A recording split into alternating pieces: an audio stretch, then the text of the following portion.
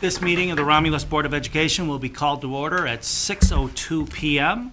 May I have roll call, please? Ms. Bowles. Here. Ms. Kraut. Here. Ms. Funderburg. Here. Ms. Buckley. Here. Ms. Beard. Here. Mr. McLaughlin. Present. Mr. Theed is present. Thank you. Could we please rise for the Pledge of Allegiance? I pledge allegiance to the flag of the United States of America and to the republic for which it stands, one nation, under God, indivisible, with liberty and justice for all.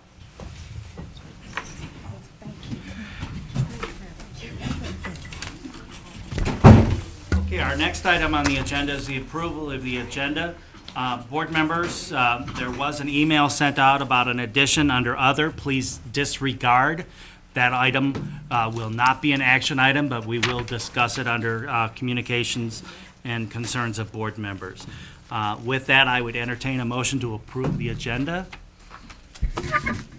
I motion to approve the agenda.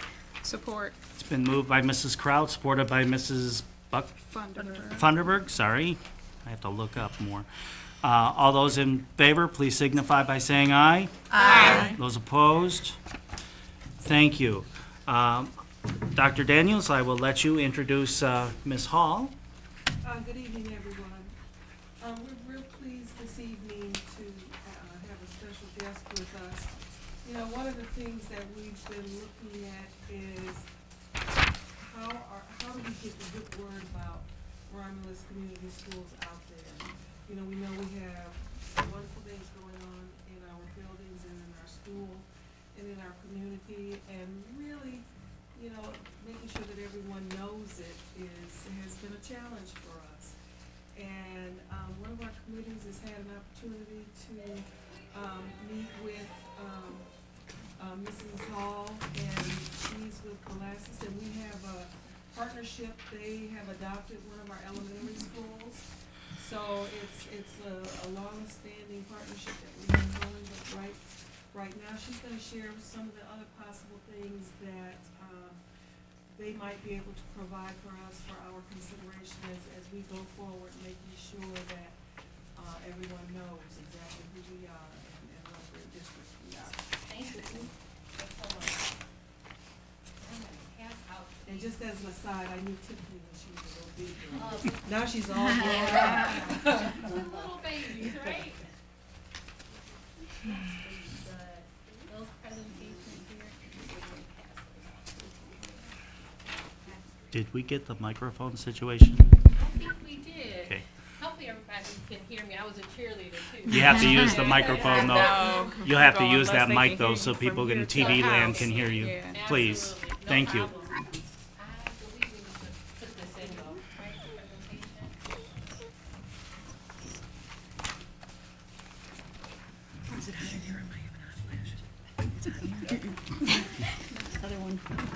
Okay, so. Not yet, but You guys stay with me. I know you like to jump ahead of the presentation, so we're marketing. We like to, we want to hit you with a few. Like Ms. Daniels, Dr. Daniels expressed, Molasses, you know, by way of, I'm sorry, like Dr. Daniels. The top button should. There you go. Like Dr. Daniels expressed, that Molasses does have a partnership now with Romulus Schools. And it kind of came about, I think it's maybe two sisters. One sister that's a director here and the other maybe a counselor or a teacher for the district. And they thought of some cool creative ways to, you know, basically offer supplies to students who may be in need. And it really turned in, we saw the better side of everybody that we worked with, and everyone came out in big way. It was a big deal. It was really from our CEO on down. So when we got the call about, you know, you guys potentially needing some marketing experts, we were like, hey, that's what we do. We can help out with this. This is lightweight. We can totally help you with this. So with further ado, it is under Romulus Schools. Here, you got to put it.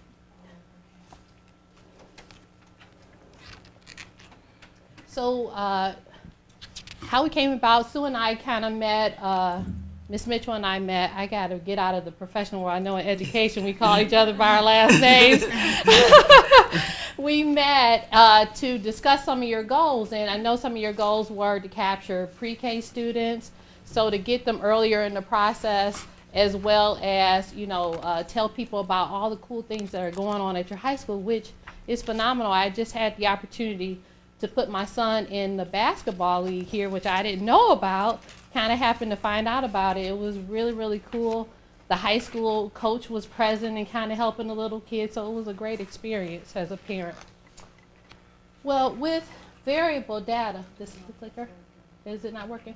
You can help me out a little bit. You can click some. If you see, go to this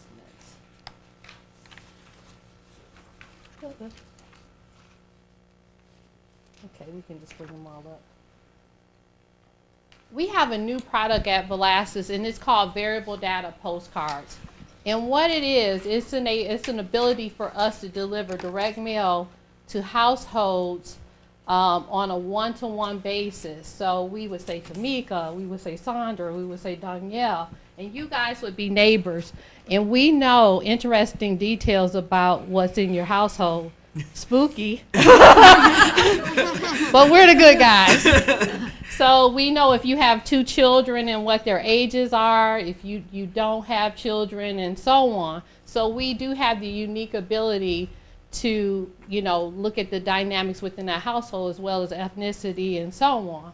Well, in our world of when we're dealing with the Procter and Gambles of the world, and I know Vitamin World, I was just there the other day, so I can use them as an example. We use these dynamics to let them know heavy vitamin users and so on in their household.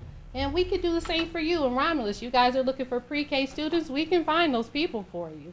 If you're looking for the middle-aged student, we can definitely find those people for you. So with this, if you guys could notice on the presentation, or you can look down at yours, each household has a different dynamic. And so we're using customer, non-customer, but in your world, we would be student, non-student, okay? So in your world, if someone's a student, we can message to them and say, hey, did you know that we have X going on, if it's something new and additional. If they're a non-student, we could say, hey, Romulus Schools is happening, you know, you need to bring your child here. We have an associate program coming soon. So we have the ability to flip messages by household. We can switch next. Kind of how you can go ahead and let them all roll down. Kind of how we were able to do what we do for the price. If you guys get Red Plum, the Red Plum packet in your mailbox, you familiar with it? We have a network that's over 60 million households. So what we do, and we're the largest client of the U.S. Postal Service, so you got a good friend on your side. So what we're able to do, in this instance, Macy is the client, we put the card on top of our shared mail packet, so it shares the cost of the postage. So no one, I mean no one, can beat the price that we get for direct mail. So if you see Macy's and Saks flipping the switch, and they all want to save money too, Romulus Schools can do the same. Well, a little bit about it is visible. So to the end consumer, a lot of times you've gotten stuff from us, you don't even know where you gotten it from. In the mailbox, you pull it out, it's just with your mail. It's a direct mail piece. You don't know how it got there, but basically it was delivered by the U.S. Postal Service via our network. Go to the next slide. And you guys, please feel free to ask any questions. How it works, it's a bit of saturation here. So we would start the initial targeting by saying where are the highest concentration of the pre-K students that you're trying to reach. So we're trying to reach these young families, new moms, and so on, to get them in the early process of learning about Romulus students or Romulus schools. And so if you guys look a little bit here at the map, a zip code is broken down into sub-zip codes. Now, from, you know, I live in Wayne. In the area of Wayne I live like, if you go 2 blocks over, it doesn't look the same. So if you think about where you live here in Romulus, each part of Romulus is very different. You have new construction, you have some of the older neighborhoods. Every area has a different dynamic. You have some areas that are filled with seniors, so that may not be a good place where you want to advertise. So what we do is we take an approach in this example, we use ethnicities. So we looked at B1. So the area code, the zip codes are broken down into, like I said, sub-zip codes. So if we looked at B1, it has 3,671 households. 39% of those households would have children, or African American, Hispanic, owner occupied, and so on. So whatever dynamic the advertiser is looking for, we would look at what zip code makes the most sense. So in your approach, you want to target maybe Belleville students. Let's not mail to all of Belleville. Let's look at certain areas or sub-zip codes of Belleville to save money to advertise to those particular people you're trying to reach. So we make the marketing a little bit more relevant to who you're trying to reach without going over budget. Next slide. Here's kind of how we do what we do. And again, in our world, we deal with a lot of people with databases that says loyal, occasional lapse. So in your case, you would say student, or a student that may have left, or someone that might have only been gone a year, someone's been gone a little longer. We have the ability to then message to those people a little differently. So in this case, we say loyal, meaning this person's been loyal to the school district, they've been here. You might want to tell them about a new thing you have going. With the occasional, and I don't know what bucket you might want to put there, but you guys think of who you want to segment. You can message to them differently and so on. If you look at lapse, hey, we miss you. We got some new good stuff going on. I need to tell you about it. So we allow you the ability to use your data along with our data. You can click now. So this is the part where Velasquez kind of chimes in. Above the dotted line is your data, if you guys have those records of who may have left. And here's our data. With this program, with some of the cards and I'll show you the different options, we provide 5 lists. So 5 lists could be households with children ages 2 to 4, households with children aged to 12 to 14, if you're looking for the middle school age student and so on. So we provide 5 lists. We also have lists for Hispanics, single parents, and so on. So you can entice the single mother, which traveling on the road, after school care is my best friend, or before school care is another good friend. So you can have the ability to specialize, speak to those people. We're not saying, hey, Tiffany, you're a single mother, but the message is so subtle, like it appeals to me, and you have no idea why. And I'm sure you guys have all received advertisement like, how did they know? We may not be blatantly saying that we know this about you, but we do have the ability to give you more relevant message to your lifestyle. Okay? Any questions about that? Okay. So here's the good part. How much does this cost? So with the basic card, that's 15.5 cents a household. And again, if you guys ever did direct mail, you're not able to touch that. With our basic card, and I think I have some examples somewhere around here. The basic card is a 5x8. You guys can pass that down. And it's a static message. I'm sorry. I apologize. It's a static message, so it doesn't change. We don't provide lists with that. It's just a basic card. We will provide the targeting that says, hey, this sub-zip code is relevant to you. But again, it's a basic card. Every card is the same. Everyone in that sub-zip code receives the same card, which is perfectly good, because if you up front, we're going to do good targeting to say, hey, these are the areas you need to be in. So that's fine too if you want to be more budget conscious. The next card is called a variable message card. And the example up there is for Saks Fifth Avenue. That's their card of choice. And they target people by income. Imagine that. So if you have a higher income, they'll give you a lower offer. If you have a lower income, and their lower income is not really lower income. say you're a 70K person, you know, real low income, they'll give you a higher coupon. But still on the card, they still call out the consumer name. The name on that card is Jessica. So when it still gets to the household, her name is called out on the ad, and she knows it's for her. But she doesn't know they gave her offer based on her income. And here's an example of a message card. I did this one personally for Dixie and Target. And you can see how we call out the consumer name and the offer on that piece.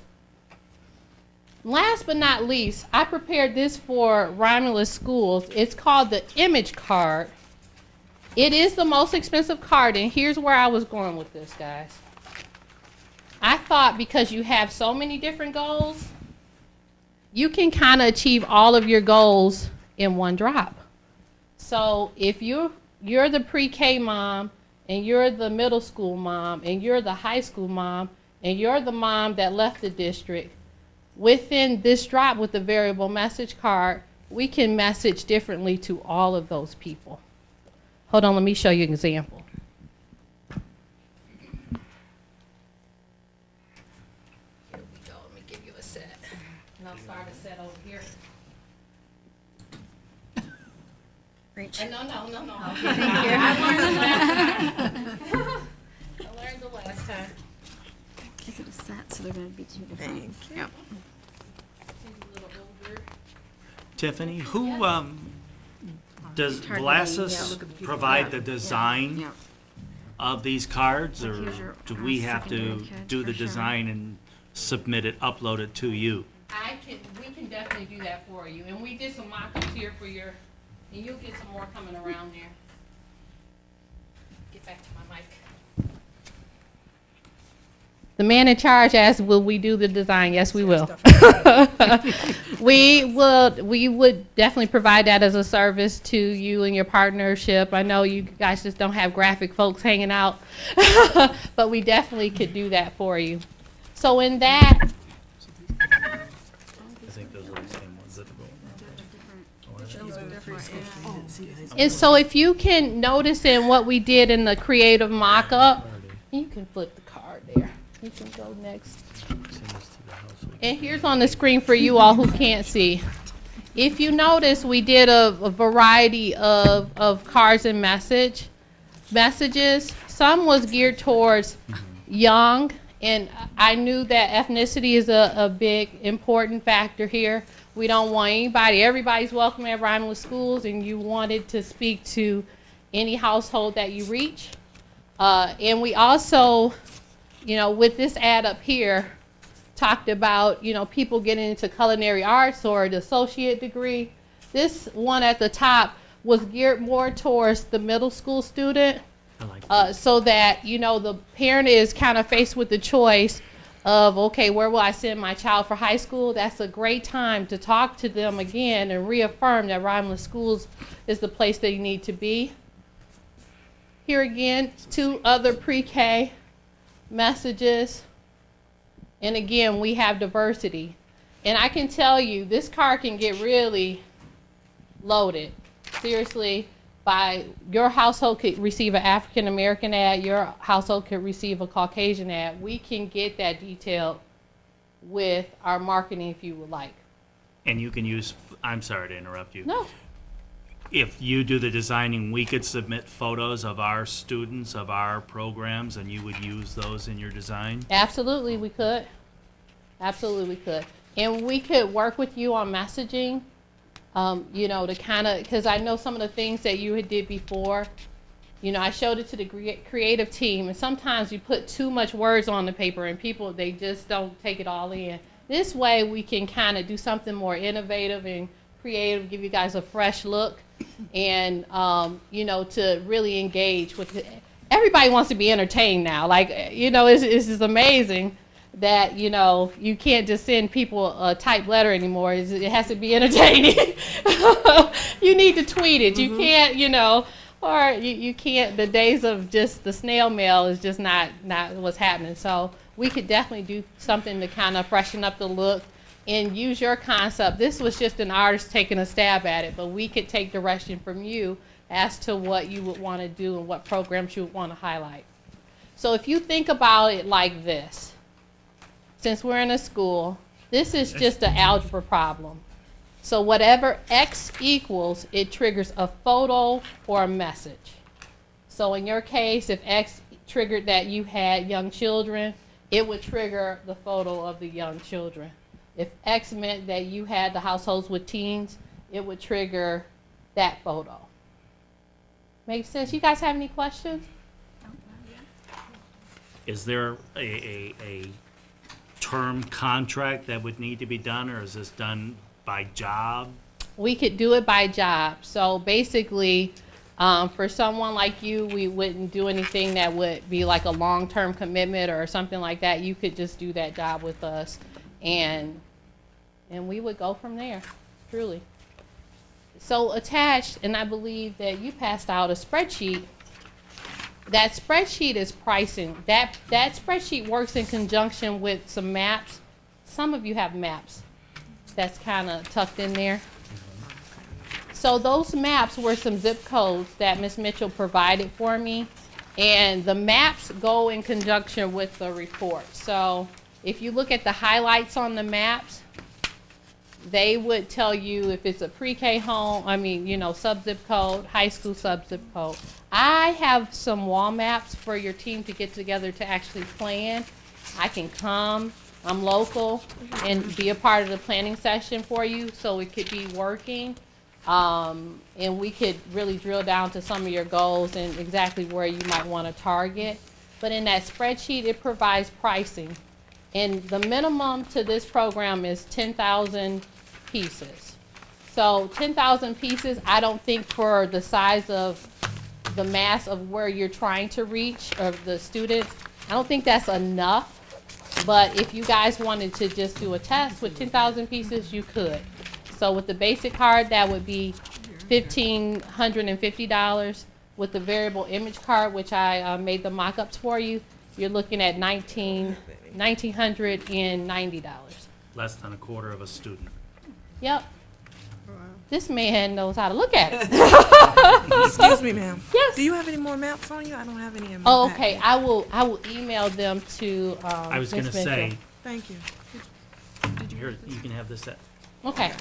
And we have some wall maps too. I have a couple there for you all to do some planning with. Thank you. You're very welcome. Any other questions for me? I won't take up more of your time, but I seem like you guys really get the concept of what variable data marketing is. And I will tell you that makes you very hip. Yes. So does Velasquez work outside of direct mail as well? Do they do Yes. other? So can you expound a little bit on Yep, that? we do digital.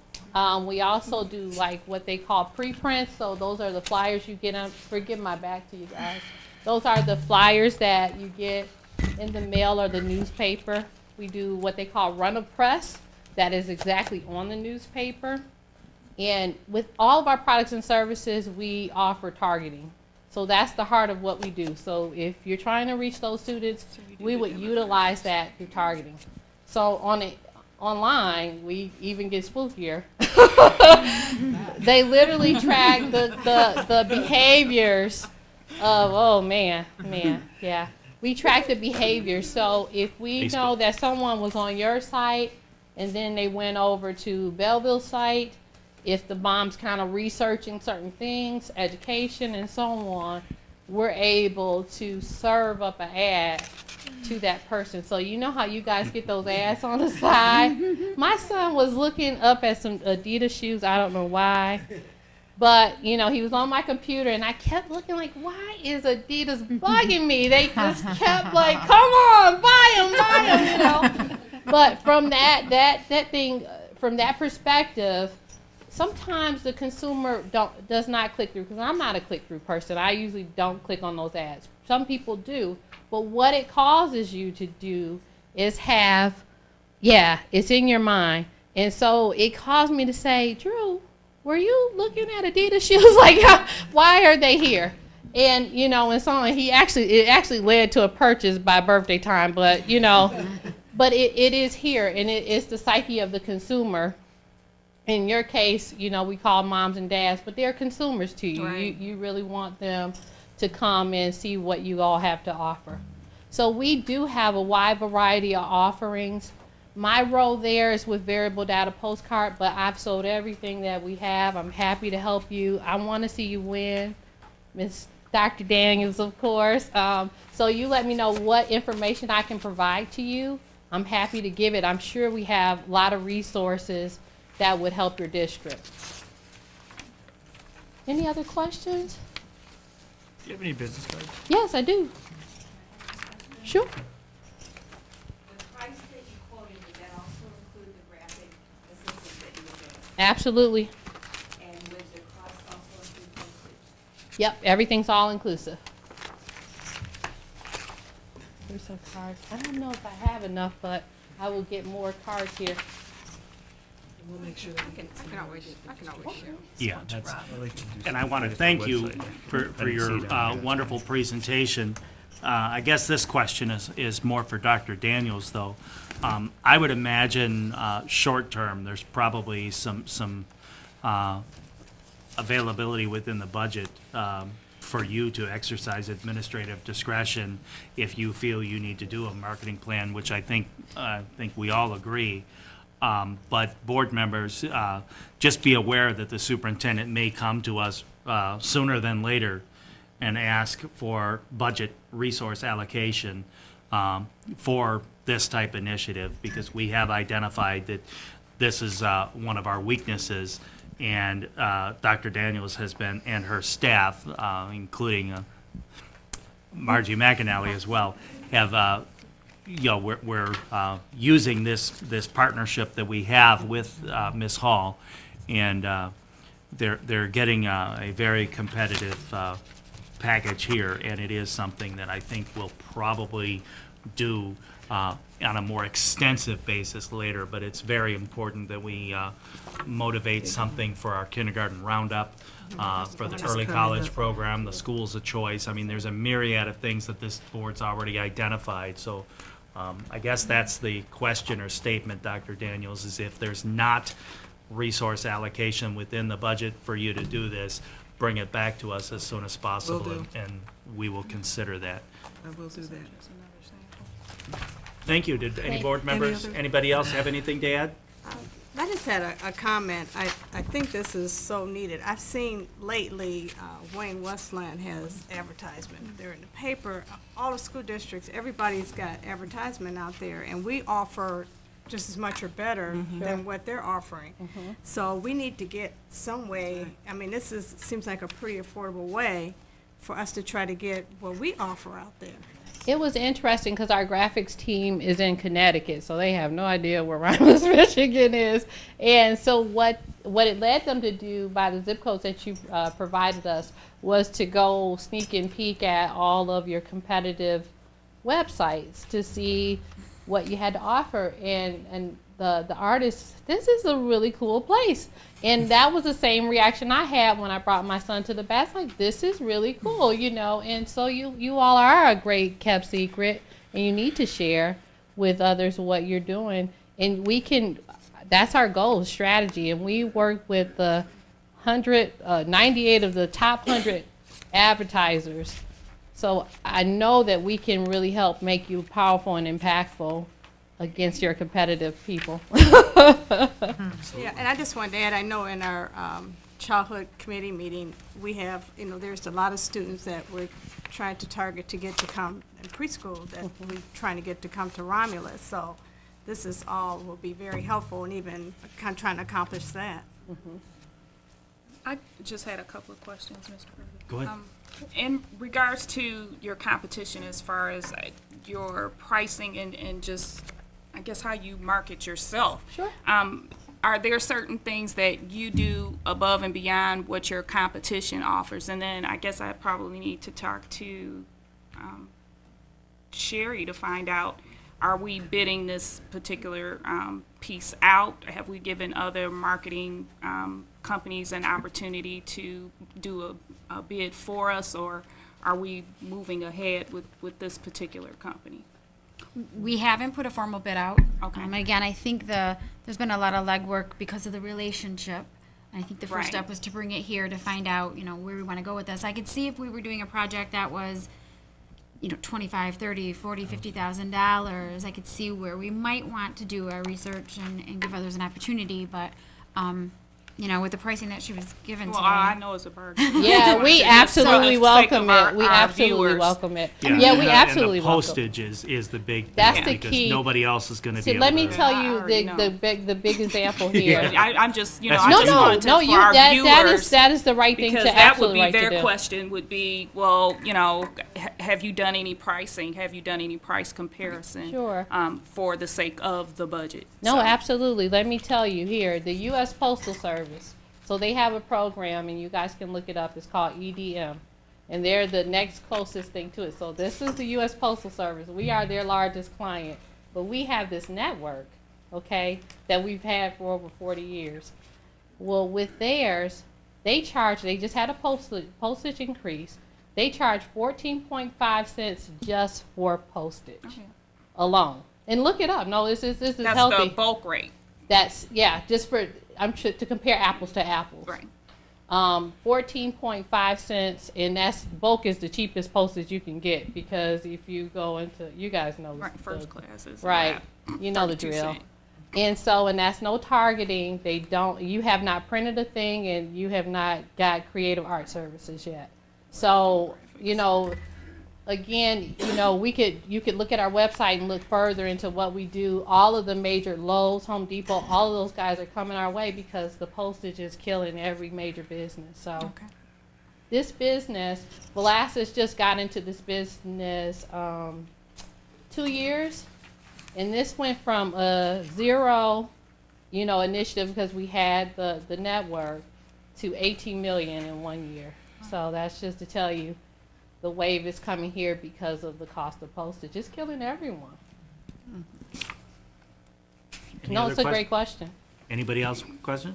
Well, so this would like seniors with no children, this would know not to send one to them? Yep, so say if you were in that sub-zip code where we have deemed a lot of,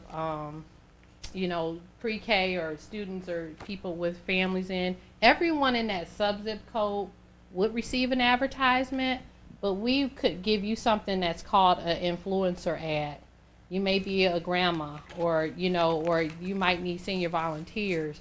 We can curtail, so that last bucket would be anybody else. But we try to keep that waste very minimum. We try to go only ads to spots that we would have less than 5-10% waste in them. You could call it waste, but So in other words, they're going to get a message.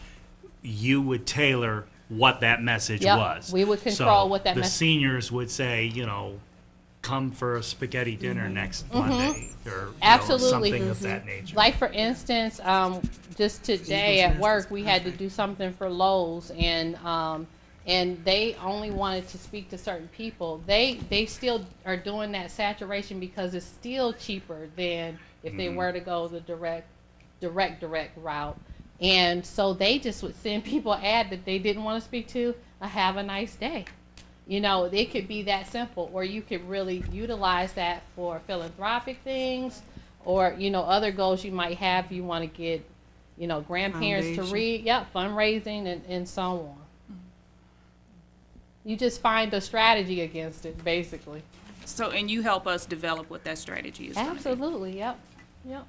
I've been in the business for 12 years, believe it or not. I started when I was 10. and oddly enough, my first job was with Inkster Public Schools, so I used to do immunization and pupil accounting and so on, so I do understand the lingo and what you guys are trying to achieve. So I think I could be very helpful and useful. And as well as any client that we sign on, we have marketing resources that become extension of your resources. So Good. Thank you. thank you. Thank you. Thank you Thank so you so much. much. Thank you so much. We appreciate that. Yes. There we go. Thank you very much.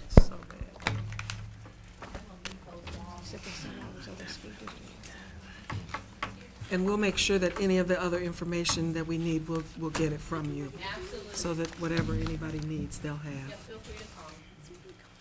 Perfect. With that, item number 6 is the approval of field trips.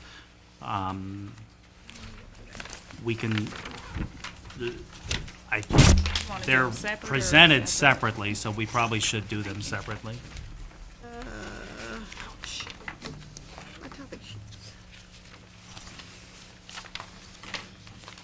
The first one is for the health occupations Yes. trip to Midland. I'm sorry, To Traverse City. that's to Traverse City. Is there a motion for this, and then we'll discuss? So moved, Mr. President. Would you like me to read it? I'll read it. Move that the Board of Education approve the proposed trip to Acme, Michigan. Is that the one? Yeah. Yep. From April 10th through the 13th, 2013, for the Romulus Senior High HOSA students to participate in the HOSA State Conference as proposed. Support. It's been moved by Mrs. Buckley, supported by Mrs. Kraut. Discussion? I'm gonna say something if I will, and I'd ask that the superintendent or the business manager respond. It's my understanding that we have no extra buses. I'm a little concerned at sending a bus to and from Traverse City and the wear and tear that that puts on the bus. Taking a driver out of district, do we have another bus that could do that particular route that that bus would be on? And heaven forbid, if we have a breakdown, has it been investigated as to chartering a bus and whether CTE funds would be available? I know it says the students would be paying for this.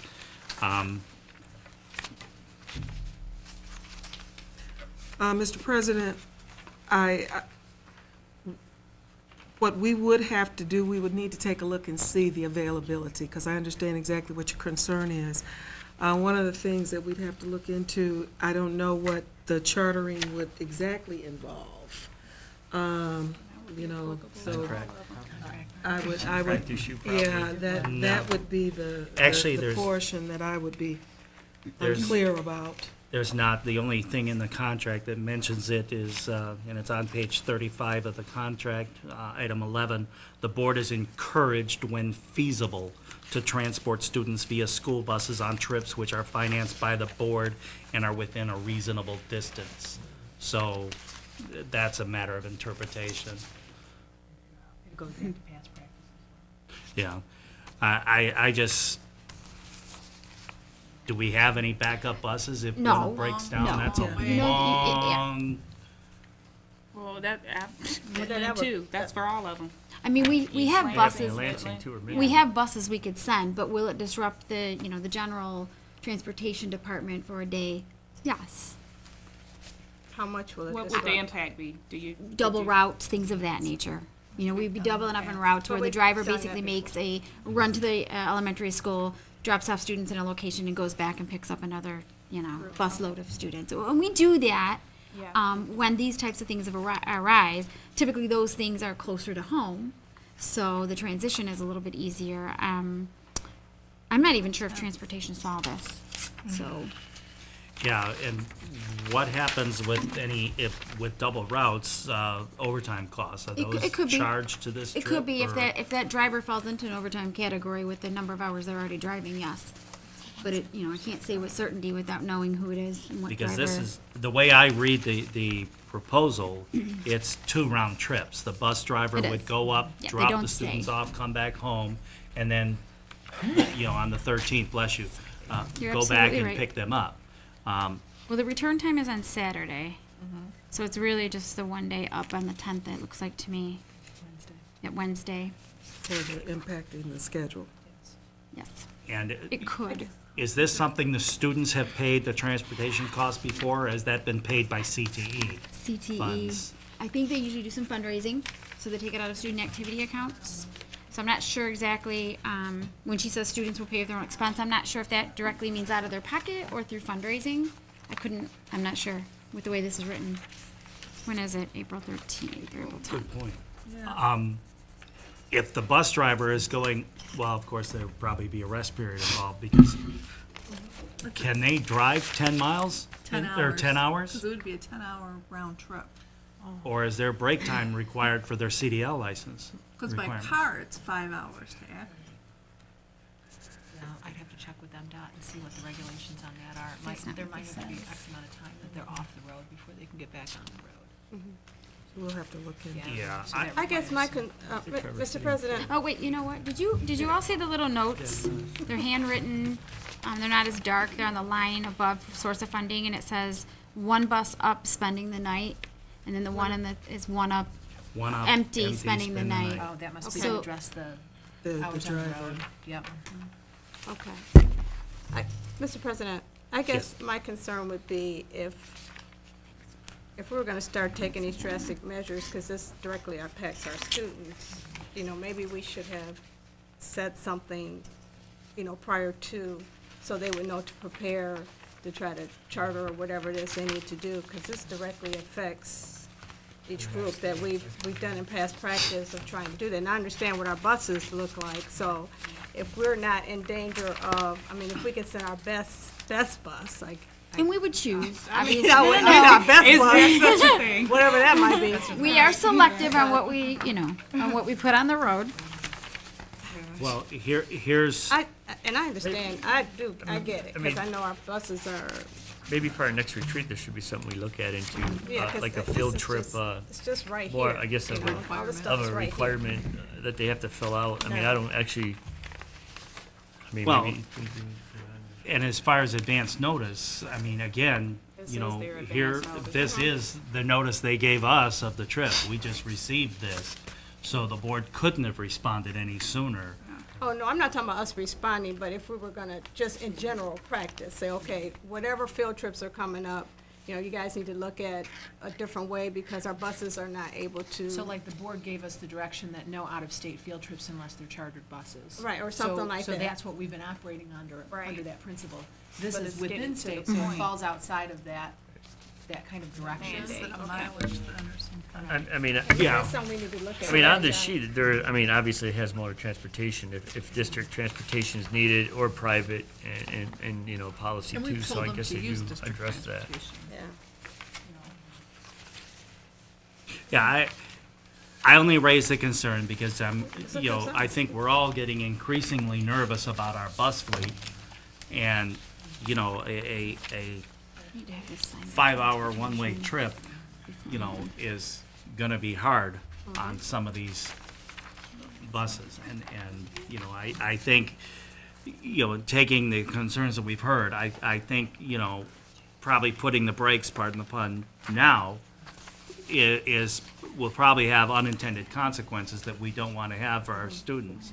But I think going forward, we all have to have the mindset that, you know, we really have to protect our fleet so that it's here for our day-to-day operations. Mr. President? Yes. Should we then maybe propose a certain amount of miles traveled as opposed to our first mandate that we talked about, having it be out of state?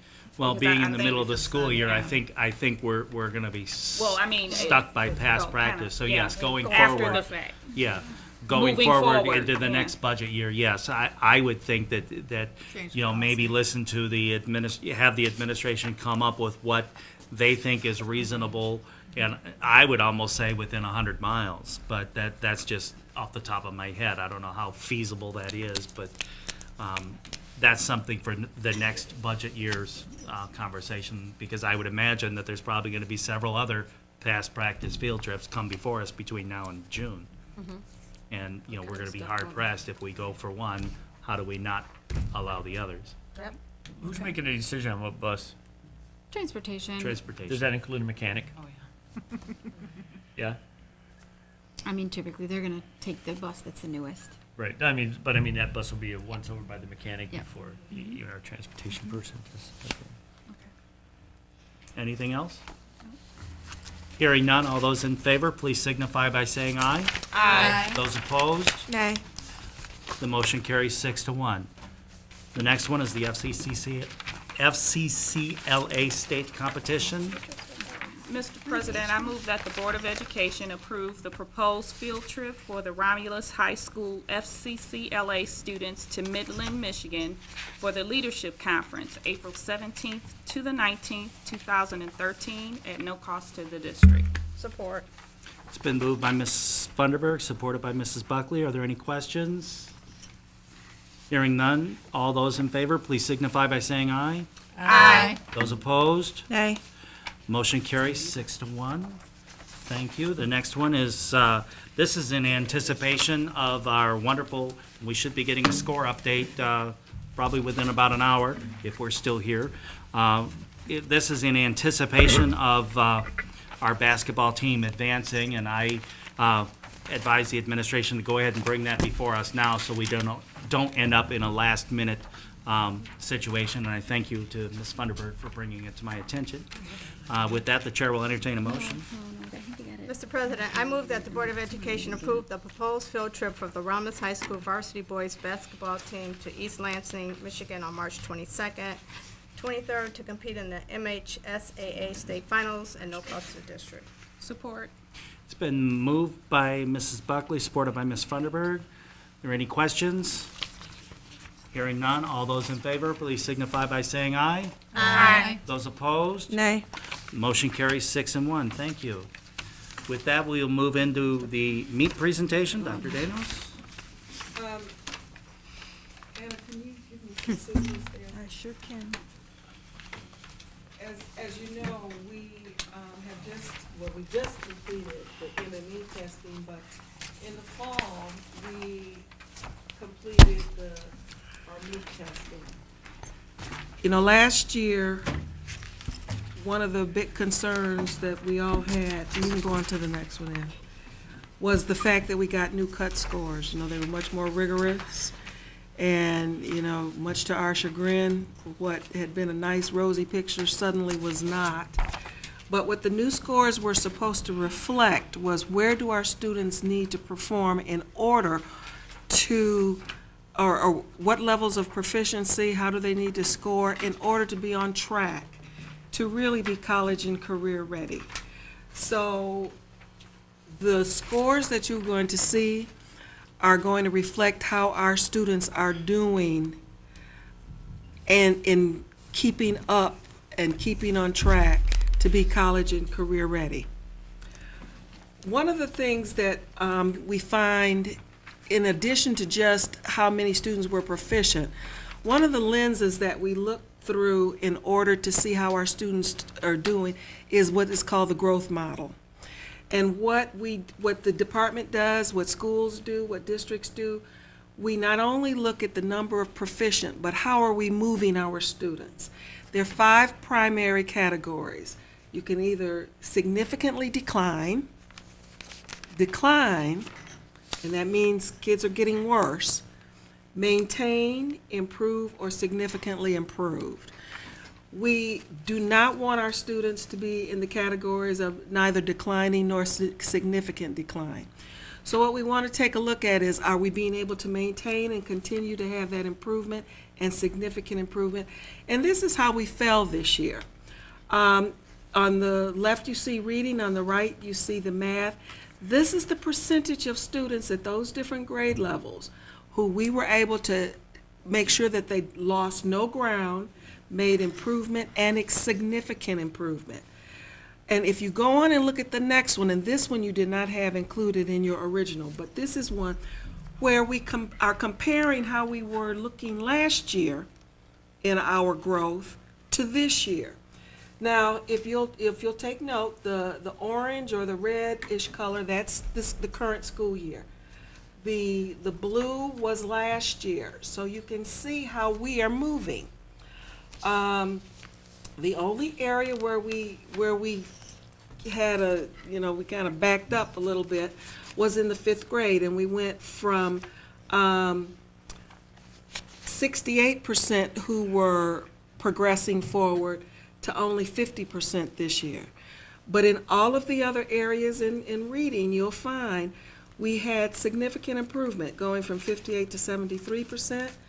For 4th grade and 6th grade, 46 to 57%. In the 7th grade, 44 to 62%, and up from 62 to 78% in the 8th grade, and this is reading. Now, if you remember last year, we almost all passed out when we started looking at math scores, you know, where they just totally tanked. But if you take a look at what we've done this year, how everybody just knuckled in and the improvement that we've made, it's absolutely something that we can really say we're moving in the right direction. At the 4th grade, we went from 43% to 63% who were maintaining and improving. 5th grade, 52% to 96% of our students were going forward. In the 6th grade, 31% to 74%. In the 7th grade, 24% to 56%. And in the 8th grade, 25% to 74%. And that's, you know, and you have to know, everyone, we were keeping going with our reading, but everybody just put, you know, a full court press on trying to stem that flow in the math area and to make some forward progress. And this is what our result had been. So we're extremely pleased with that. The next slides are going to be trend data, and I'm not going to spend a lot of time on it, but I just want to basically give you what the information was and what it looks like. When the MEP reports come out, they're reported in 3 separate categories. All students, which means all of our students put together, we get a score for those. Students with disabilities, they're backed out, and we have a score for those. And then students, a group that we look at is all students except those with disabilities. So we've either got all students with disabilities or all the students except those with disabilities. So Anna, if you'll go to the next one. So what you see, the blue line represents reading, and the orange line represents math, and across the bottom, it's the last 4 years, how we've done. And one of the things that's important to look at is back in 2009, you know, that was 9 and 10, that was before we started really doing the tougher, the more rigorous scoring. So, you know, you're going to see some ups and downs on them, but if you notice, we're generally moving in the right direction. Now, 3rd grade this year, we had a little dip, and that's unusual because usually the 3rd grade is one of our stronger areas. But one of the things, as we look at all of them, one of the things that the buildings are doing, they're taking a look at the scores, they're taking a look at the item analysis to see specifically what are those areas that, you know, are causing us some difficulties, and everyone is rolling up their sleeves to see what is it that we need to do to continue to go forward. I'm going to basically just kind of give you a quick view of what these are so that, you know, then you're going to have an opportunity to go back and take a look. Yes? I just have a quick question. Sure.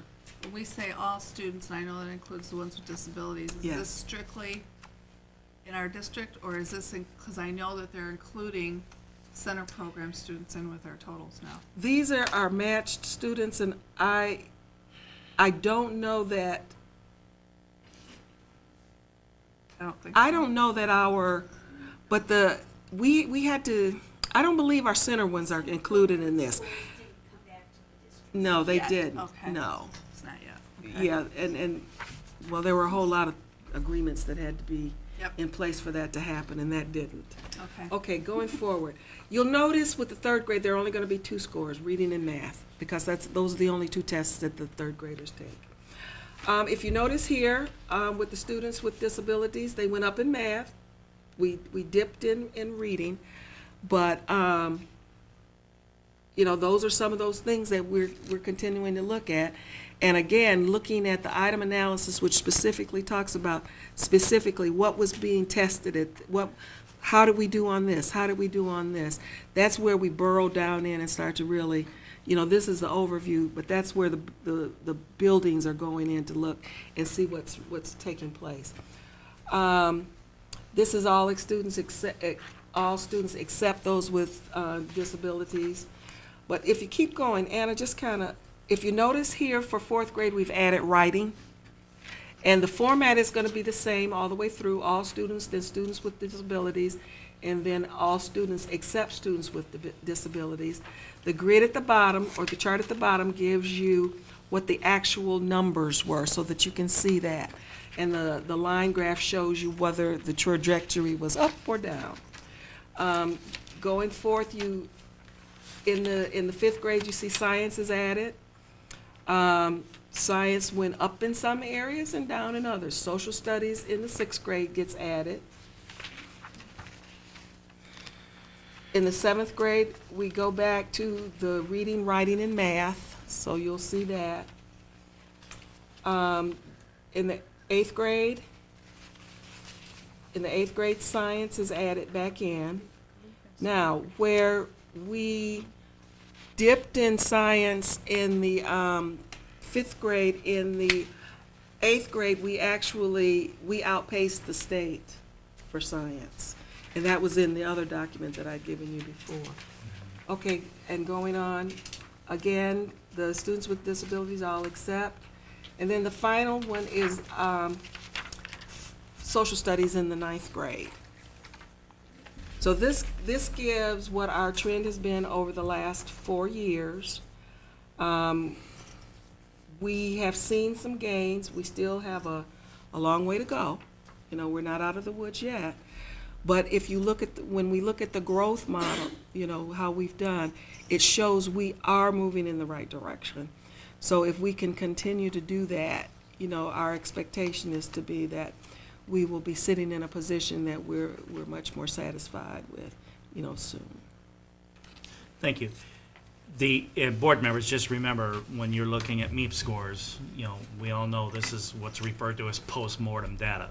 It's old data. This is a year ago, and it's a snapshot that was taken of performance a year ago, and we've got many initiatives in place, including what's going on with the SIG grant, which I think you can see is making an impact. So next year's scores are anticipated to be even better. So keep that in mind when you're reviewing the charts, that they are a year post-mortem. Anybody have any questions for Dr. Daniels? No? Okay. Next item on the agenda is student reinstatement application.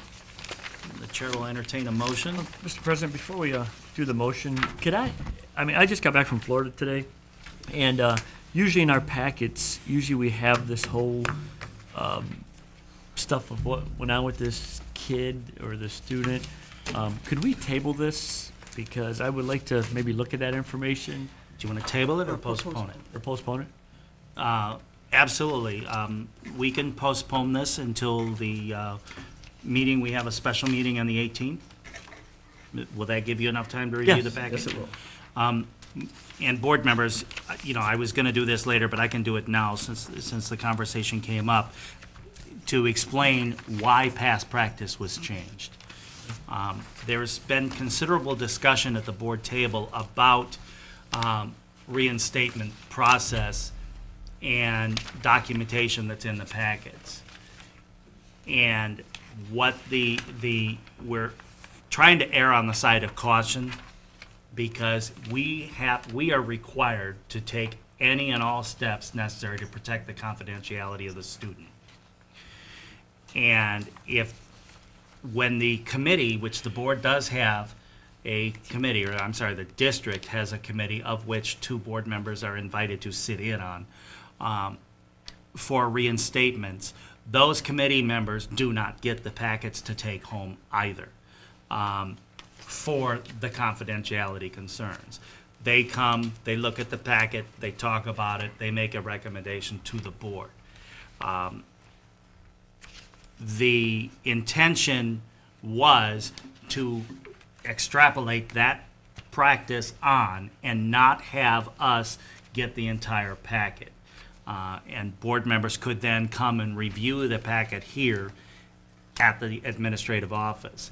But any personal identifiable information in that packet should not be in a situation where it could be distributed.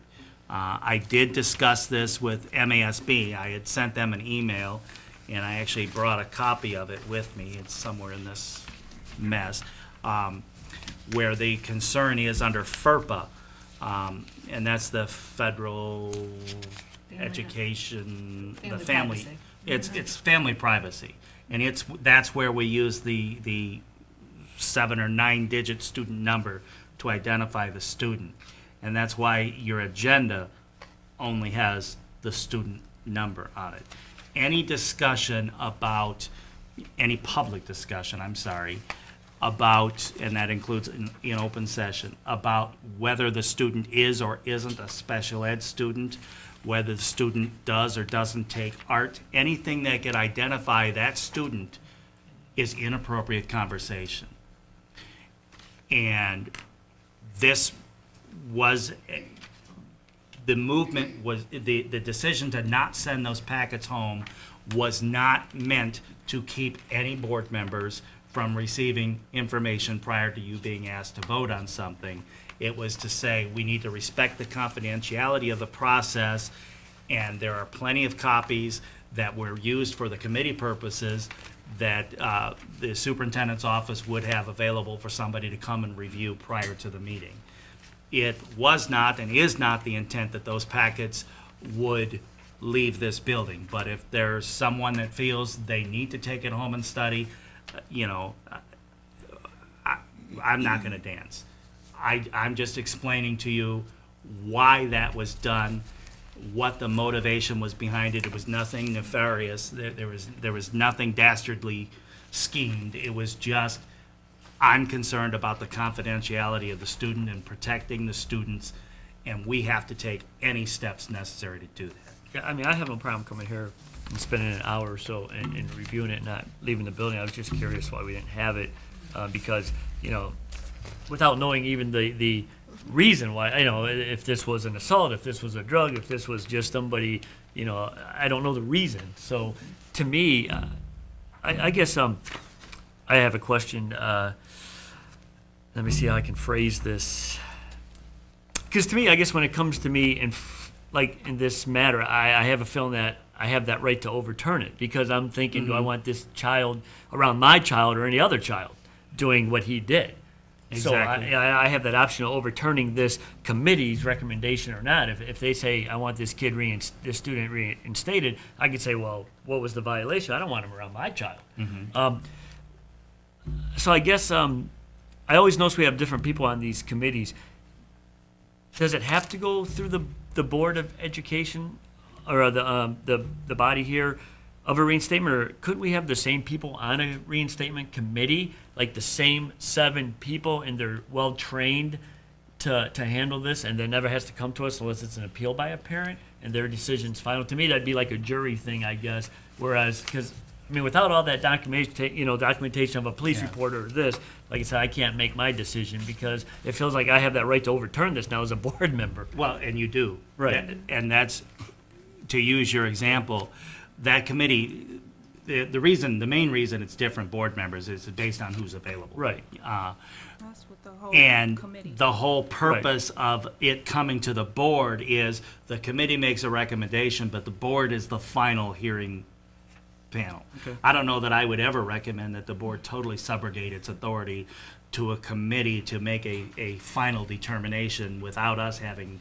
a veto power, so to speak, because board members certainly have the prerogative to vote in favor or against recommendations of the committee. But as you said, But you then need again, to have there's time a to review bias. the packet. There's a bias thing too. I mean, obviously, a parent coming in front of the board and you say, "Oh God, I went to high school with that guy, and that's his kid. I'm gonna kick out. I can't do that." Well- so I mean, so where's the fair? I mean, there's I think challenges your ethics. I think absolutely. You mean if you're on the committee? Yeah. You know or what I even do? no, in front of the board even. Because a lot of times, if I know the person that, I won't even sit on it if I know them, because a lot of times I know like 99%. But you know them when they come in front of us on the board begging for their student to come back in. You say, "Oh God, that's my neighbor, and that's the kid. How am I going to live with this neighbor?" That's if where I we vote have this to be kid able out? to put that on the shelf. Right, but I don't And know. that's if most what, people will. and I've been in that situation so many times, John, but I just have to look at Right, the I mean, information I- that's put before me and then try to make the best decision that I Right. can. So you're gonna be put in that Can we position. receive the information with all the identifiers Yeah, like blacked out? highlighted out or something, A redacted report? without names and, just I mean, you numbers. would only have to do that to one copy and then recopy it all. Yeah. I mean, That mostly might the be a violation and, maybe past All problems. names would have to be removed from it. All names and all references, and Yeah. that's where we start to get into some Right. Well, yeah. issues. Yeah. Because one person says, well, I can identify that based on this information, whereas the person that's redacting doesn't realize there's a know it. correlation. Yeah. But once again, I have no problem No, just I- coming in here, leaving the information I don't here have if I any can problem. review it. As long as we have I just need to adequate make time a- to I need review my it. information. Yes, I just Numbers, need, I make a whatever, fair have that all I need my information. blacked out. judgment. Yeah, exactly. Did you have something you wanted to add? Because I know, Mrs. Bowles, you have something just, Well, I had mentioned to Yeah. Dr. Daniels that the board approves expulsions, or the board takes board action on expulsions, As a so the board has result. to take board action on reinstatement. Okay. Yeah, I just, like I said, to make a fair judgment for this student, I just need to look at, and all the students around him that it could affect. Mr. President, and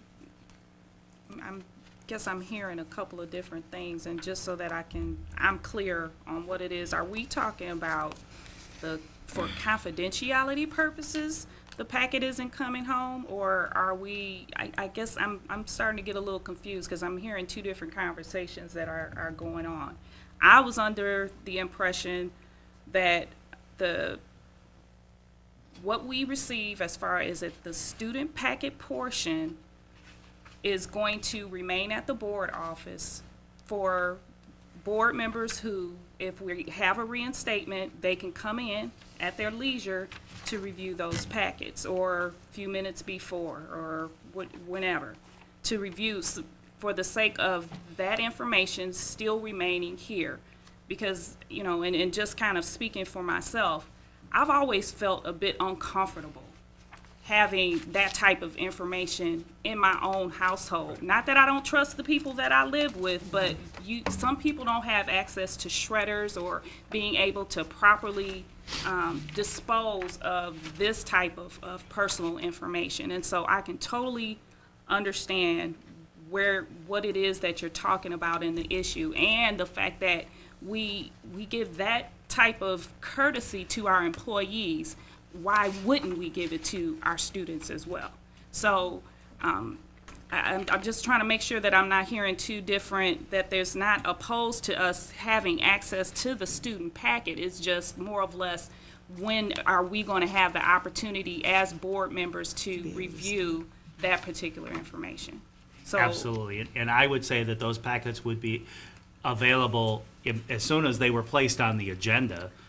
And we were notified that there was an agenda item, the superintendent's office would have copies available for review. okay. Mrs. Bowles, do you have? Yes, personally, I would request specifically to have the information on hand so that I can research it in depth. Personally, there's times that I may not actually be able to come here to actually be able to sit, so I like the idea of having the information. I feel like the citizens have elected us as board members. They trust us, and because they do have the trust, we have a responsibility. And that's really pretty much the bottom line.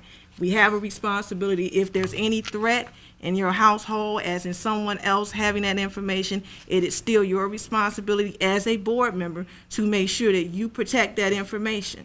That is your job. So personally, to me, I feel I need the information to be able to go in depth and to be able to research it on a deeper level. I just want to, and that's fine, but I just want to ask you what you mean by research. Actually, You look want to over read the packet? I want to read it. I want to look over it. If I need to compare information, I want to be able to do that. I would like to get the information in an adequate time amount where I may even be able to contact the interim superintendent and ask them, I need further information. I need you to explain specific things on me. There's times I may come in, she may not be available at that time. So with that, I want to make sure that I cover all ends. And also as well, Mr. President, if I have any questions, I want to make sure I have adequate enough time to be able to contact you or any other board member in regards to a specific issue. Absolutely. I just want to make sure that you understand that when it comes to expulsions, there's no research. We are required to only look at the record in front of us.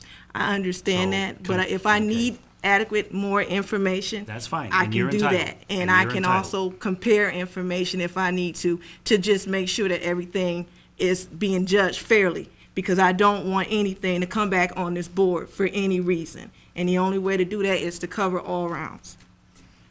I mean, I think that packet's pretty full. I mean, that's what I said, there's the past history of that student and any letters, any police reports. Which if is there's anything. exactly Right, why it needs to be right. That's what. But that's the protected same at all thing, you know, I costs, agree because with, it's their academic record, it's their attendance records. Sometimes it's social services records that involve the parents and involves other children that it may not be involved in that instance. So, you know, I would just, you know, I'll make this statement and then we'll move on. If board members want to come here and review it, they can. If they want a packet sent to them, I'm going to ask that you request the packet in writing. Right. And if the information gets out and it's traceable, woe on that board member. That's right. Yeah. Because, I mean, the way it sits right now, I have no idea what this student did. And then if I vote yes for this and it Right. was an assault charge with a weapon, Right. silly me. Exactly. And It'll be so- on next Monday's agenda. Would that fit into our time frame? It was proponent. I'm just asking, I mean, we can't anyway, because, I mean, does it fit into our time frame? Oh, Don't we have a, do we have a problem Don't we with have a number of protocol? days from the hearing? that's what I'm asking. Isn't It's there usually the next board meeting, Right. The next board meeting or the next regular? next regular, they say next regular board meeting. So then we still have time. We still have time then. Yeah, Okay. we still have time to, because our regular meeting would be the 25th, so the 18th is still within that time. Okay. I just want to make sure that we're good. And, I know we I'll got come in deadlines, tomorrow we got dates. and look at it. So. Okay. Okay, Thank you. with that, we'll go to the fun part of the meeting. Ms. Papazaglou and the amended 12-13 budget. No, we'll just use, because no.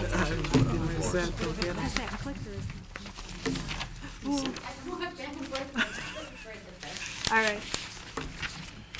Take one and wait. I mean, pass them down. We said we were going to give it to. Didn't we already have this? No, we just had Oh. the numbers. Oh, It looks similar, probably. If you knew how many PowerPoints I've looked at in the last week. Yeah, and I don't change my presentation slide, it's just a lot of work. Cartoon. So, I should get a little funnier. So we're here to talk about the update. The last time we spoke about budget, technically at a board meeting, was in November. I believe it was around the 25th or so. And so I'm here to provide you with updated information between what's happened from then until now and where we go from here through June 2013. So what I provided on this slide, basically, basic information. What was the beginning fund balance, revenues, expenditures, you know, are we in a surplus or deficit for the particular year, the expected ending fund balance, what's the assigned fund balance, and what's the change in the amount. The very first column was that November 26th update I provided you. And at that time, we were looking at an $855,000 deficit. And remember, I'm going to take you back to June of 2012. When we adopted our budget, we were hoping to have about $44,000 in fund balance. And when we got all of our student enrollment numbers, you remember those, our numbers were a little bit lower than we ever projected, unfortunately, which really threw us into this negative fund balance prediction. And so what we're looking at today are really the last two columns, the revised budget as it stands today.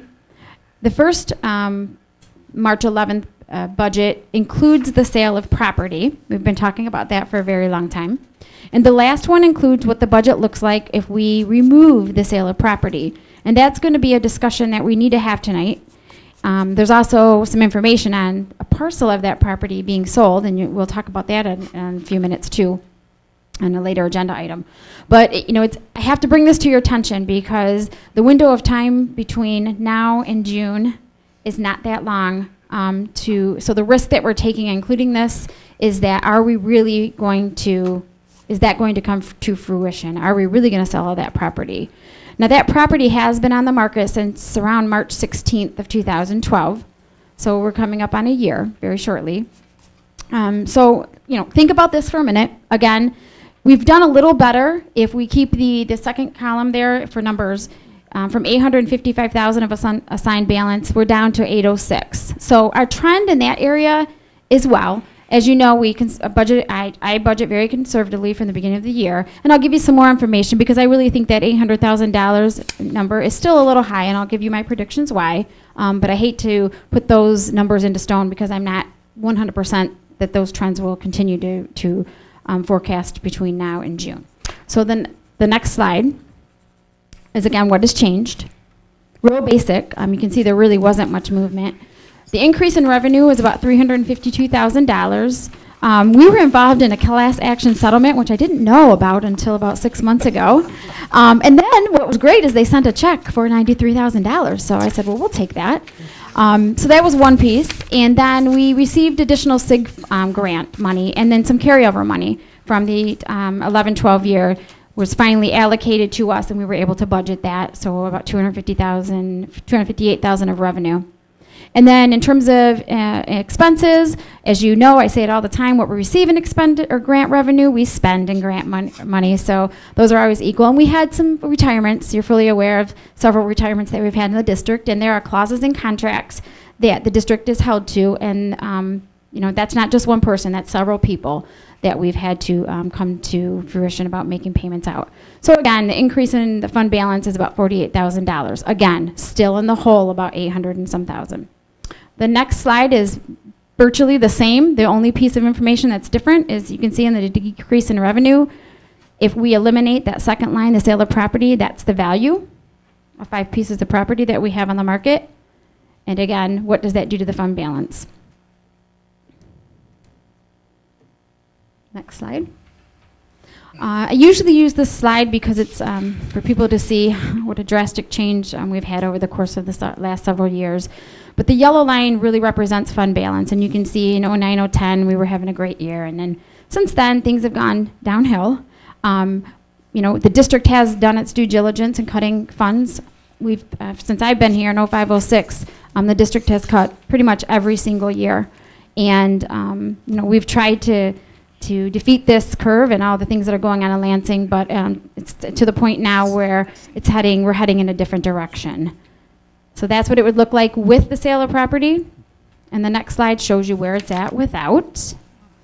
The next slide are things that I'm going to continue to watch from now until the end of June. We'll meet, the last regular board meeting in June will be when you'll adopt your final revised 12-13 budget, and you'll actually adopt your 13-14 budget. I'm still waiting for the grand recap from the city of Romulus. It actually gives me the actual tax revenue that they collected. And on that, there will be delinquent property taxes as usual. The county will make 100% collection or make us whole for 100% of the real property, and the city of Romulus is responsible for collecting the personal property tax on delinquent, and we get that over the course of the year when they collect it. If there's any major Michigan Tax Tribunal cases, that should say MTT, not MMT. And then we'll get a county tax settlement invoice. And so that's a big piece of the puzzle, although I don't see any drastic changes there. It's just something I want to make you aware of. We do not have the grand recap yet, but it's coming any day. Medicaid, we do have about $150,000 anticipated revenue in Medicaid, and we've received a small amount of funding, and typically between now and June we get a larger piece. So I think I've underfunded that revenue, but again, I don't want to commit to that. And let's talk about some of the trends that would make that $800,000 about $400,000 less. So what I'm saying to you is that I have about $400,000 in expenditures in the budget right now that I think we won't need. And those are in the areas of health insurance. I think about $336,000 I have over budgeted in the budget. But the trend right now is that we would end the year with those funds available to be put into the fund balance.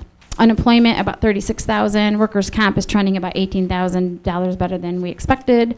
Substitutes is an area where it's really difficult because we just don't know in some cases who's going to be out, and it's hard to predict. So we always use years past, and that's what we've done here. And then, of course, utilities and repairs and maintenance. We estimate higher than we typically would and hope for the best.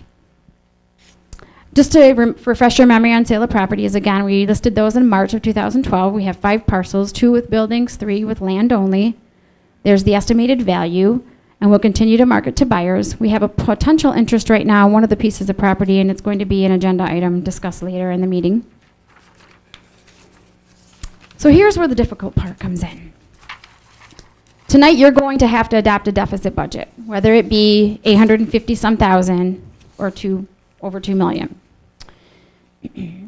What happens next is I need to contact the Michigan Department of Education and alert them to the status of our potential deficit.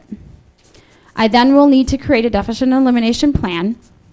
I have 30 days from tomorrow to complete that and submit it for review to the MDE. There's potential interruption of state aid if all the requirements are not met. And the first requirement, again, is to submit it in 30 days. The MDE has a chance to review it. If there's more information that they need, they turn that back around to the district, and I have another 2 weeks to respond. Typically, if you follow the regulations, your state aid is not interrupted, and that's what we're going to do here in Romulus. The expectation, the law, basically says that the deficit will be eliminated within 2 years of inception, but you can get a waiver from the state's superintendent of public instruction that you need 3 more additional years. But that has to be upon their approval. So the anticipation is that, or the expectation is that you will complete it in 2 years, but there is a clause that you can get a waiver for 3 years if it's approved by the superintendent of the state. Up to 3 years. Yes. Again, the MDE approves the plan, and then the district would be responsible for submitting monthly budget control reports, just to keep them up to date. And as well, you would get those as well, because I'm sure you're going to want to know where we stand in a particular month. So I put together a timeline on what's to be expected for the next several weeks. And so this week, after this is adopted, whichever path you choose, we'll have an administrative review of the 13-14 budget. I have a preliminary one. I'm still working on that, but it should be finalized by tomorrow, end of day. And we will begin to create a potential budget reduction list like we have in the past. March 18th, we've already determined that we're going to have a special meeting for other purposes, but this would be on it as well. We will review that preliminary 13-14 budget with the Board of Education, and we will provide you with a recommended list of reductions for the Board of Education, the recommended list from the administration team. Have a discussion. I'm sure you may have some thoughts yourself as board members. We are also going to ask our administrative staff to weigh in on some suggestions, as well as potentially some of our unions. During the week of the 25th through the 29th, if we need to, which I probably think we will continue to review that recommended list of recommendations and then determine when we will, if it's ready to go to the state of Michigan or the Department of Education for a final review. So my hope is to get it in early. I know that sounds crazy, but I'd like to get this moving on in case we come into some issues with it. We have some more time to fix those issues. And it will be submitted by me. Any questions on that? I have 2 before we get started. The first one on your timelines. I know, that we can't, we don't have a crystal ball here. We have a board meeting on the 25th. Are you saying that we may need a special meeting? Because the 29th is Good Friday, so that would have to be the 28th. Yes. You may need a special meeting. I'm thinking we will. I don't see us coming to conclusion on these issues on the 18th and then the 25th. I'm thinking that we're probably going to need another chance to talk. Again, we have to see how those discussions go when we meet on the 18th, but I think board members, it might be wise if we pencil in the 28th. I would agree. As a special meeting. I would agree. 6 p.m., and get that on our calendars just to be safe, and if we don't need it, it's easier to cancel. The 28th, it's a Thursday. I recognize that's an off night, and I hope it's not too much of an inconvenience, but we want to make sure that Sherry is able to do that. Before we get into...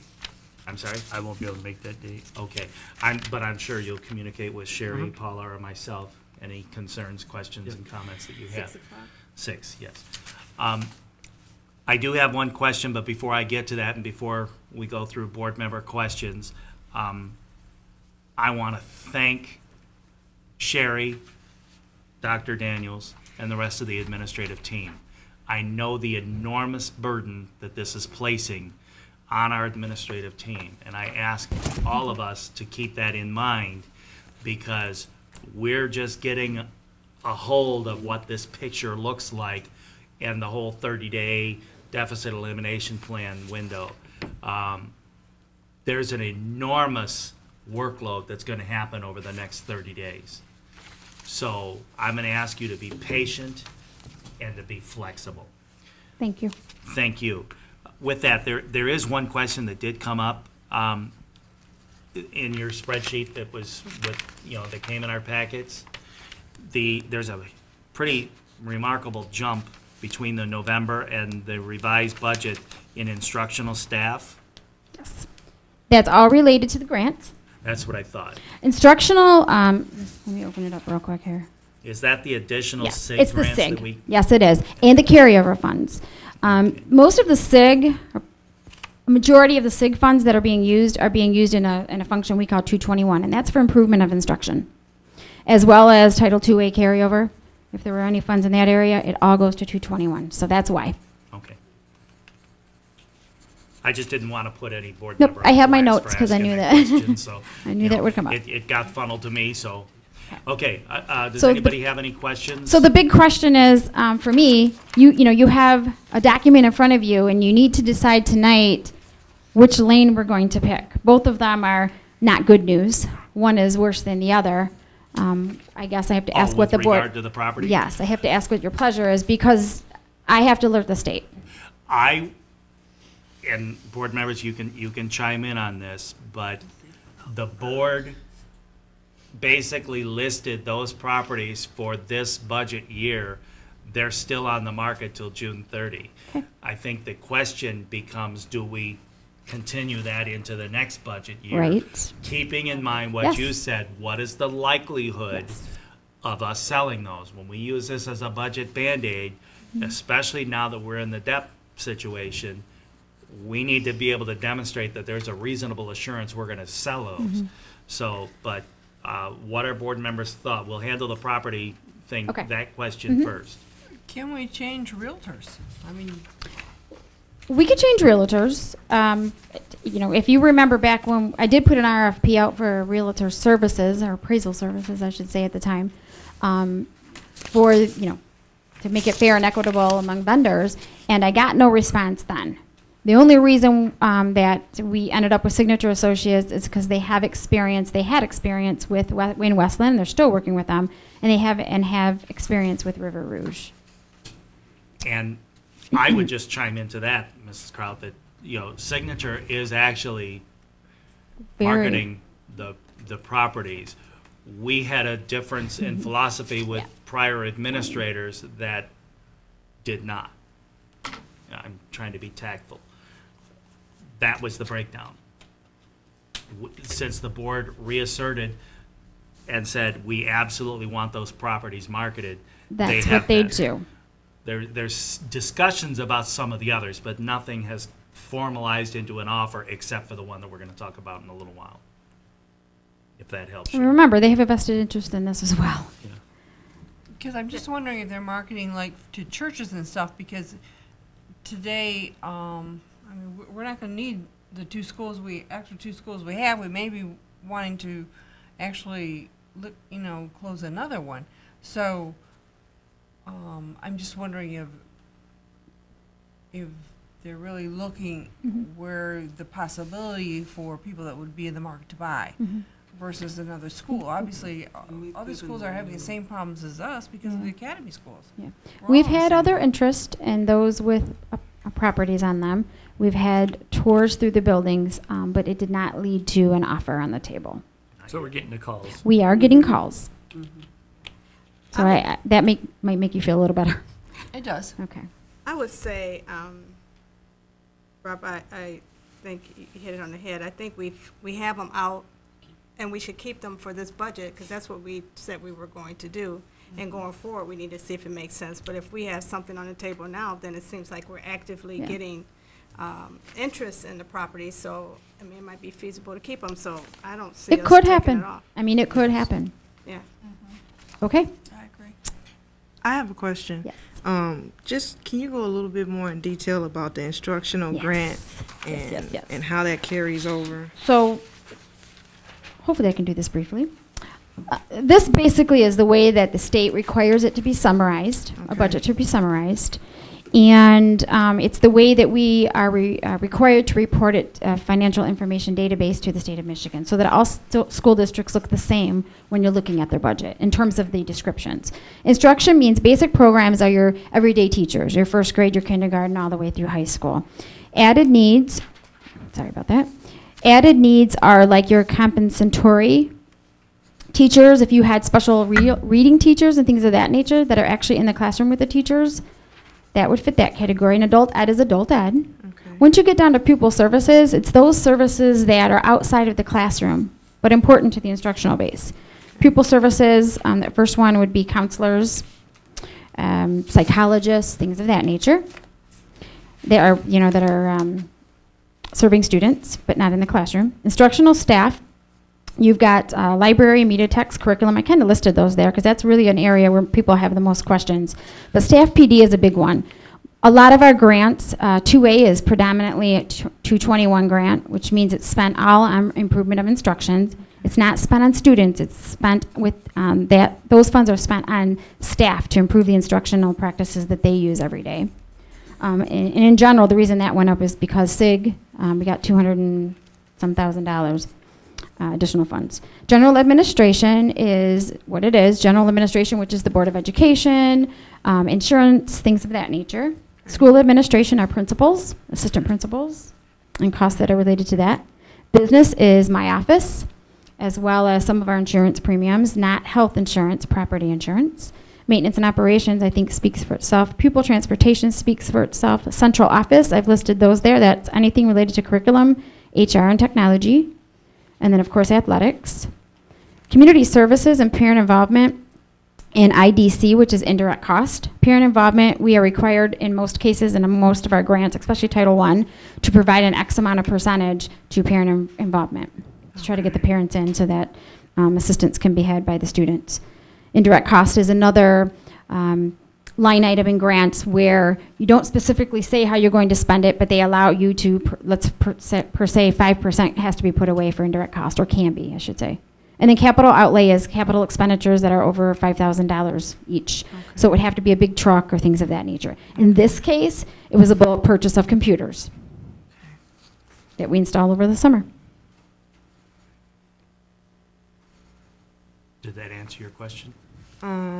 Yes, it I know answers. you're still writing, so. Purchases of computers. Okay. So that could be buses, if we were buying buses, or trucks. Okay, with the purchases of the computers, what did you do with, or what did we do? With the old ones? With the old computers. computers. The old ones are, I don't know if they're in this warehouse or they're at the Mount Pleasant Center, but those have basically been allotted, or the board has declared those surplus. And so we are determining how to get rid of those right now. Do they have software on them already? Have they been Oh, I'm sure cleaned? that there's software. Okay. Is there a login that you have to do structure to log into it? I'm sure at the time they were being used that there was. Okay. Has all that been? Well, what usually happens in a computer, in a case like that, the computer's wiped out.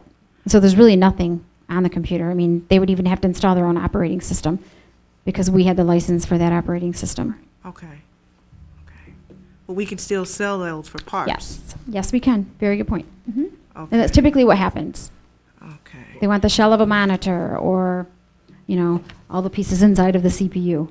Yeah, and that's what, several months ago, Mr. Theed and I had toured Mount Pleasant, and the administration is researching. There's some Different companies. jobbers or auction companies that will come out, and they're going to be getting some information probably sometime in the spring. Actually, we just spoke to them about last everything. week. Yeah. And so we're setting It's up an coming. appointment for them to So come. we're moving as fast as we can on that before we have many more break-ins and stuff get damaged. Well, over it's there. on the table again because they contacted us last week, and I told Mr. Morris to move forward with making an appointment for them to go through.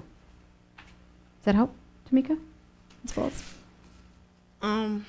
Yeah, it does. I'm just really trying to figure out, even with the computer, I know, are these computers that are just not compatible anymore? Would you Yes. happen to know the operating system? I that was don't on know. On each of them, I couldn't tell you. it? Okay.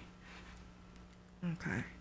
Most of those are computers that were used in our kayak labs, so they're Because really, those are still good computers, and I'm thinking a lot of those computers may still be able to have, you might not be able to necessarily, of course, sell them for the complete amount, but you can, some people can't buy new computers, and that would be a great way to offer that to some of the parents for a nice discount and sell it at a cheap rate. And it's so much cheaper to go buy an operating system and to install that on it than for it is to go and buy a whole computer for the updated year. So We'll I make was a note just of that. thinking about But that. I'll make a that's note. why we went over to Mount Pleasant to see what was keepable, Yeah. or even offer, like, even do a flea market type Yeah. deal for the public to come in. Yeah. But like I said, we're still waiting on. And a lot of those computers, they scavenge them Yes. for parts. For We other do. computers. Breaking We into do. I mean, damaging Absolutely. the properties. Well, but they are even cannibalized before they even get to Right. the warehouse for different parts to keep the ones that we have in Keyboards, our mice. buildings operable. Okay. Right. So so Memory So cards. it may be missing a SIM card or. I mean, I would hope in the month of Motherboard. April, maybe late April, we'll probably Monitor. have some better information for you Yeah. Okay. on that, Any regard. other questions on the budget for Sherry? If not, the chair will entertain a motion on the amended budget. Did we decide on which way we're going? That's what you needed, right? I With- believe without we the did. I properties? thought I heard you say to include the properties. Yeah, with the Just wanna sale make of sure. properties. Okay. Yeah. Everybody was good. So it's, just so that I'm clear, I'm sorry, one more thing, I'm sorry. In regards to this particular property, is this the only, how many, can you tell us how many offers we've had on there? And what's the expand For- of it being on the market? Now, are we so right now we're talking about all of the properties. Are you talking about a very specific one? Are you talking about the property that's on the agenda for later discussion? Yes, Can we ma'am. wait, can we wait and discuss that Yeah. then? Yeah, there are 5 properties for sale. I can tell you there's only one formal offer. Yes. And that's all there has been, because had there been any others, we would have brought them, to the board immediately, because we want their check. Okay. But our understanding is there's people calling, going Yes. through, but they're not making an offer. Absolutely. So they're touring the properties, They're- but they're Right, not they are putting an offer on the Correct. table. Okay. Whether they're delaying their This is just an decisions offer that or somebody decided not. Maybe wants to buy it. Yes. Mhm. Okay. Exactly. Okay, so again, the chair would entertain the motion, and the motion would be on the budget, including the sale of property as presented. Mr. Chairman, I move that the Board of Education adopt the amended 2012-2013 general fund budget with the sale of property. Support. It's been moved by Ms. Funderburg, supported by Ms. Buckley. Sherry, I think if it's okay with the maker and the seconder of the motion, to include in the motion that it projects a negative fund balance of $806,704. That's very wise. Because we need to acknowledge that, okay, we're in the deficit situation, if that's okay with the maker? No, that's fine. Do you want me to say that? Well, no, I just kind Okay. of said it, so Anna will type it. Okay. $806,704 deficit. Any further questions? Hearing none, all those in favor, please signify by saying aye. Aye. Those opposed? Unfortunately, we have a deficit budget. Thank you. Thank you. First times is up in.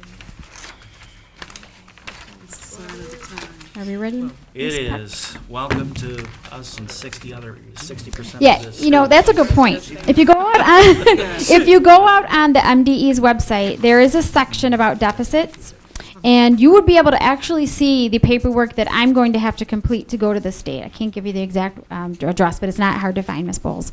But you can also get a lot of information about who's already in our position and the progress other districts have made or not made. So, if you have a couple free minutes, you can go out to the state's website again. It's on the deficit elimination plan. It's easy to find. If you just Google deficit It's a elimination depressing plan for MDE, you'll find it. Okay. We break down this budget. Sherry, I'm confident you will guide us through this. Thank you. I'm confident that you will. Okay, with that, we'll move into the redesign committee report. Give Sherry a little break here. Me too. Sorry, board members, do we need a break? Okay. Just figured I'd mention. Have a bladder the size of Texas.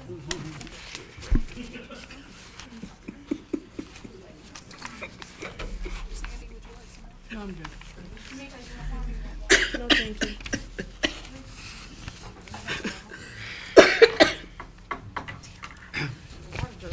Whoops.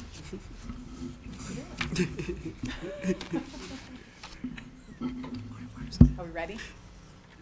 Good? Okay. Yes. So, we're going to do a district redesign administration recommendations presentation for you tonight. This is the culminating event for us as far as the redesign committee that the board asked us to form. So if you'll just bear with me for a moment, I know everybody up at the table knows this, but obviously this is for our viewing audience as well. So go ahead and click on the next one. I want to just do a little bit of background on the formation of the district redesign. Because we had declining enrollment, the economic times are as what they are. This Board of Education asked the administration of this district to form a redesign committee that is made up of school, community, and community stakeholders so that they could give us input as to what they would like to see our district become. So that was the charge that was given to us. You asked us to focus on two things, on how to meet the needs of our smaller school age population and how to add value and increase opportunities for children. So those were the two big tasks that we had. The committee was formed. There were 28 members of this committee. The members included board members, school administration, as well as board office administration. Sherry and I were the co-facilitators of the redesign committee. We had teachers, we had parents, we had city government members participating on this committee actively, and we also had union leadership. We had an excellent cross-section. All schools were represented. We had, we met 5 times as a whole committee. So I'll get to that in a minute. We created some subcommittees that met several times in between our whole committee times, but as a whole we met 5 times. The subcommittees that were formed the very first day of the redesign committee, we did an activity where we said, okay, we have to eat this elephant. And we all know to eat an elephant, you take one bite at a time. So we did a little activity that kind of broke it up into natural areas. And the 3 subcommittees that were formed as a result of that activity were subcommittees that would focus on 1, learning configurations and facilities, 2, value add, and 3, public relations. Each committee, subcommittee discussed, and I can say I was part of at least 2 of the heated debate meetings, several ideas. There were so many ideas that were flowing through. Great ideas, some were pie in the sky, but we still put them out there to see if we could flesh anything out that we could reasonably come to you today on. The process that we used, the subcommittees discussed and debated ideas that were relative to that subcommittee's area of view. We had some overlap, you know, we dealt with that. But that was the process that we used in the subcommittees. Those ideas that the subcommittees came forward with, they got consensus as to what they wanted to present to the whole committee. So they would come forward to the whole committee for consideration, and we would get some direction at that point at each subcommittee level and then go back into our sessions, our additional meetings. The whole committee then made a recommendation to the Romulus Central Office Administration, who then took those recommendations under advisement for today's recommendation to the Board of Education. So I don't want to dismiss that you're going to get 3 slides basically of recommendations, but I can tell you that if I put everything out there, you would have hundreds and hundreds of slides and ideas to funnel through. So the recommendations right now from administration to the Board of Education regarding redesign for 13-14 school year. The first subcommittee or first group is the learning configurations and facilities recommendation. This administration is recommending that we maintain 4 elementary schools for the 2013-14 school year. The budget implication on that, and we tried to put a budget implication for everything because everything goes back to the budget. It's our opinion that the district will save $900,000 in general fund savings if we continue on with 4 elementary schools this year.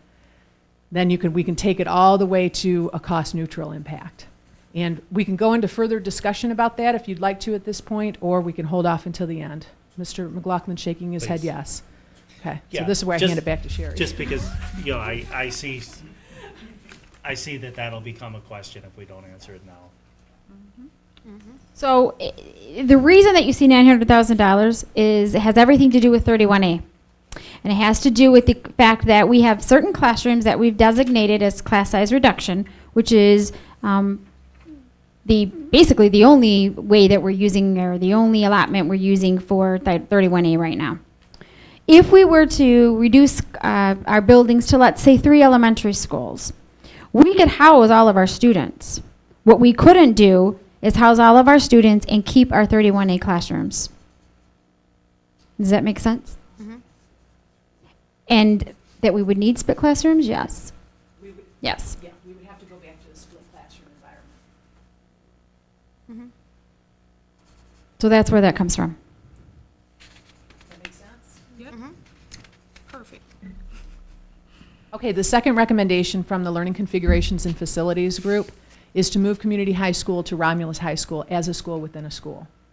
Now, we haven't fleshed out all of the details of what that would look like. Obviously, this is a concept that we're bringing to you. The budget implication on that is about a $400,000 savings. That includes closing the building and reducing the staffing. If we go to an evening program only, because that was also discussion at in this subcommittee, we're going to see a less of a savings. That's just an economic reality that the board needs to consider as well. The third recommendation is that adult education program is maintained as an off-site day program and evening program in the school buildings. We're already working on that, looking to secure sites, trying to leverage some of the partnerships we're now building with the Romulus City. We're investigating other venues to have our daytime programming for our GED and adult ed learners. This would be at no cost to the district. That's a 100% self-sustaining program. Does not come out of general fund at all, and it would continue not to. Becca? Going back to moving the community high over to the high school. Yep. Is that building on the market or Not yet. It is not. Would that put that building on the market if we so choose? Into the market if that's the board's pleasure. If the board decided. Right, correct. I mean, I would think there would be a lot of things we'd have to look at to be able to do that. To move community to the high school. We already started doing some preliminary work, just because we knew that you would ask questions, and first we wanted to know if this was even a feasible thing that we could do. Is there room?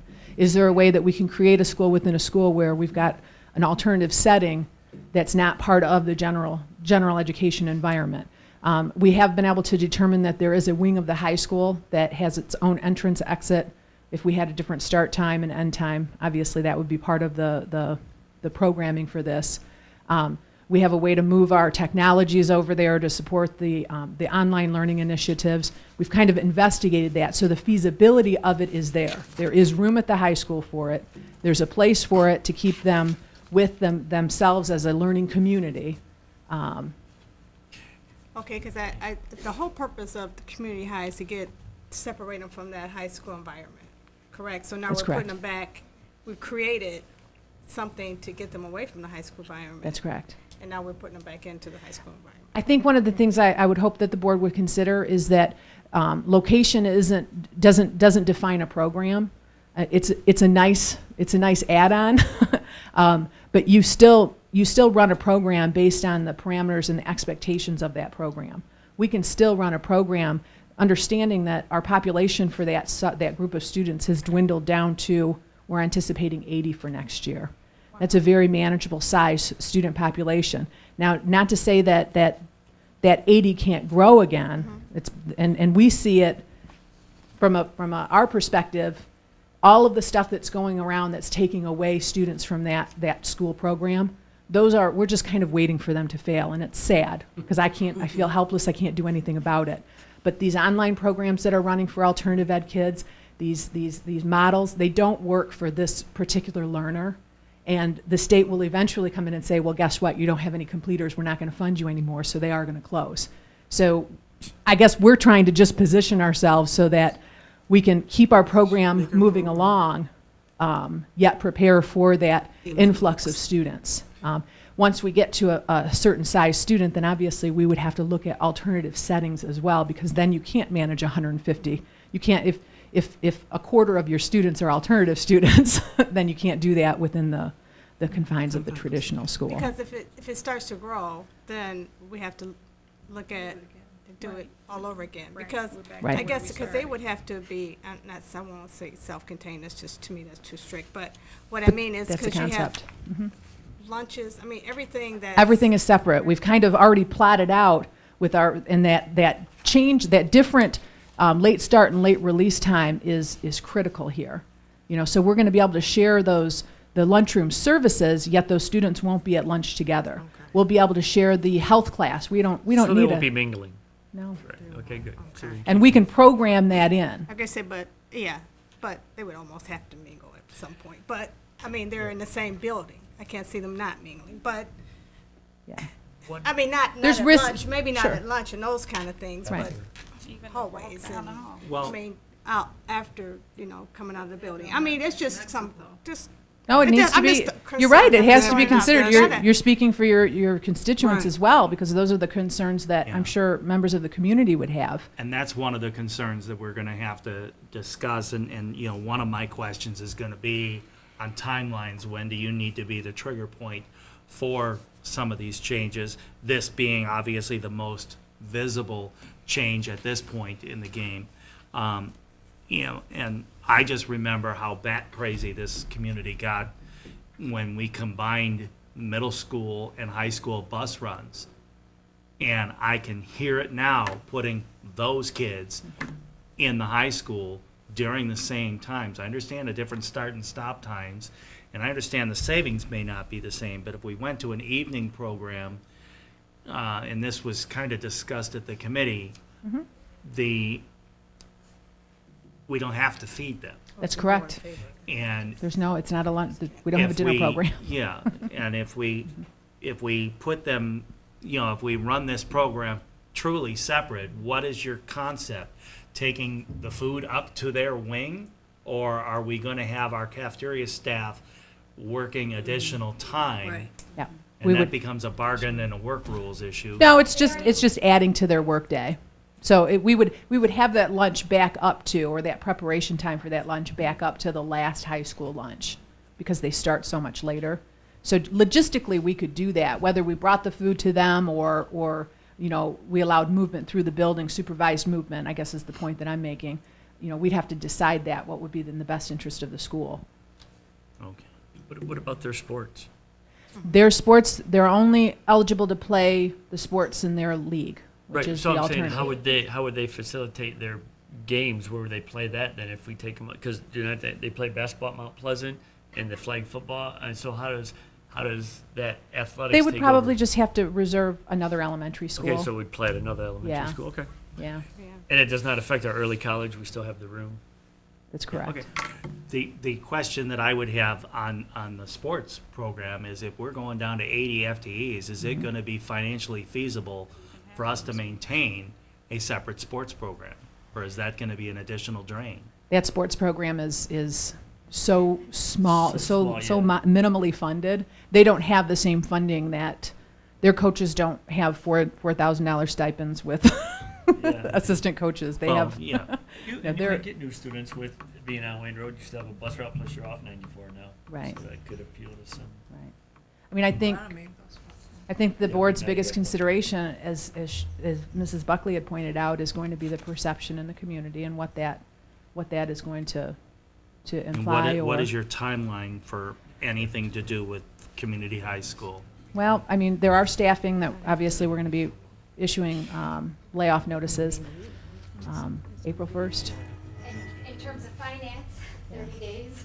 Oh, duh. It's true, yeah. I mean, this is going to be part of our budget. There's Good just gonna call. be a lot of decisions, and as you mentioned already, it's gonna be a very busy month. Well,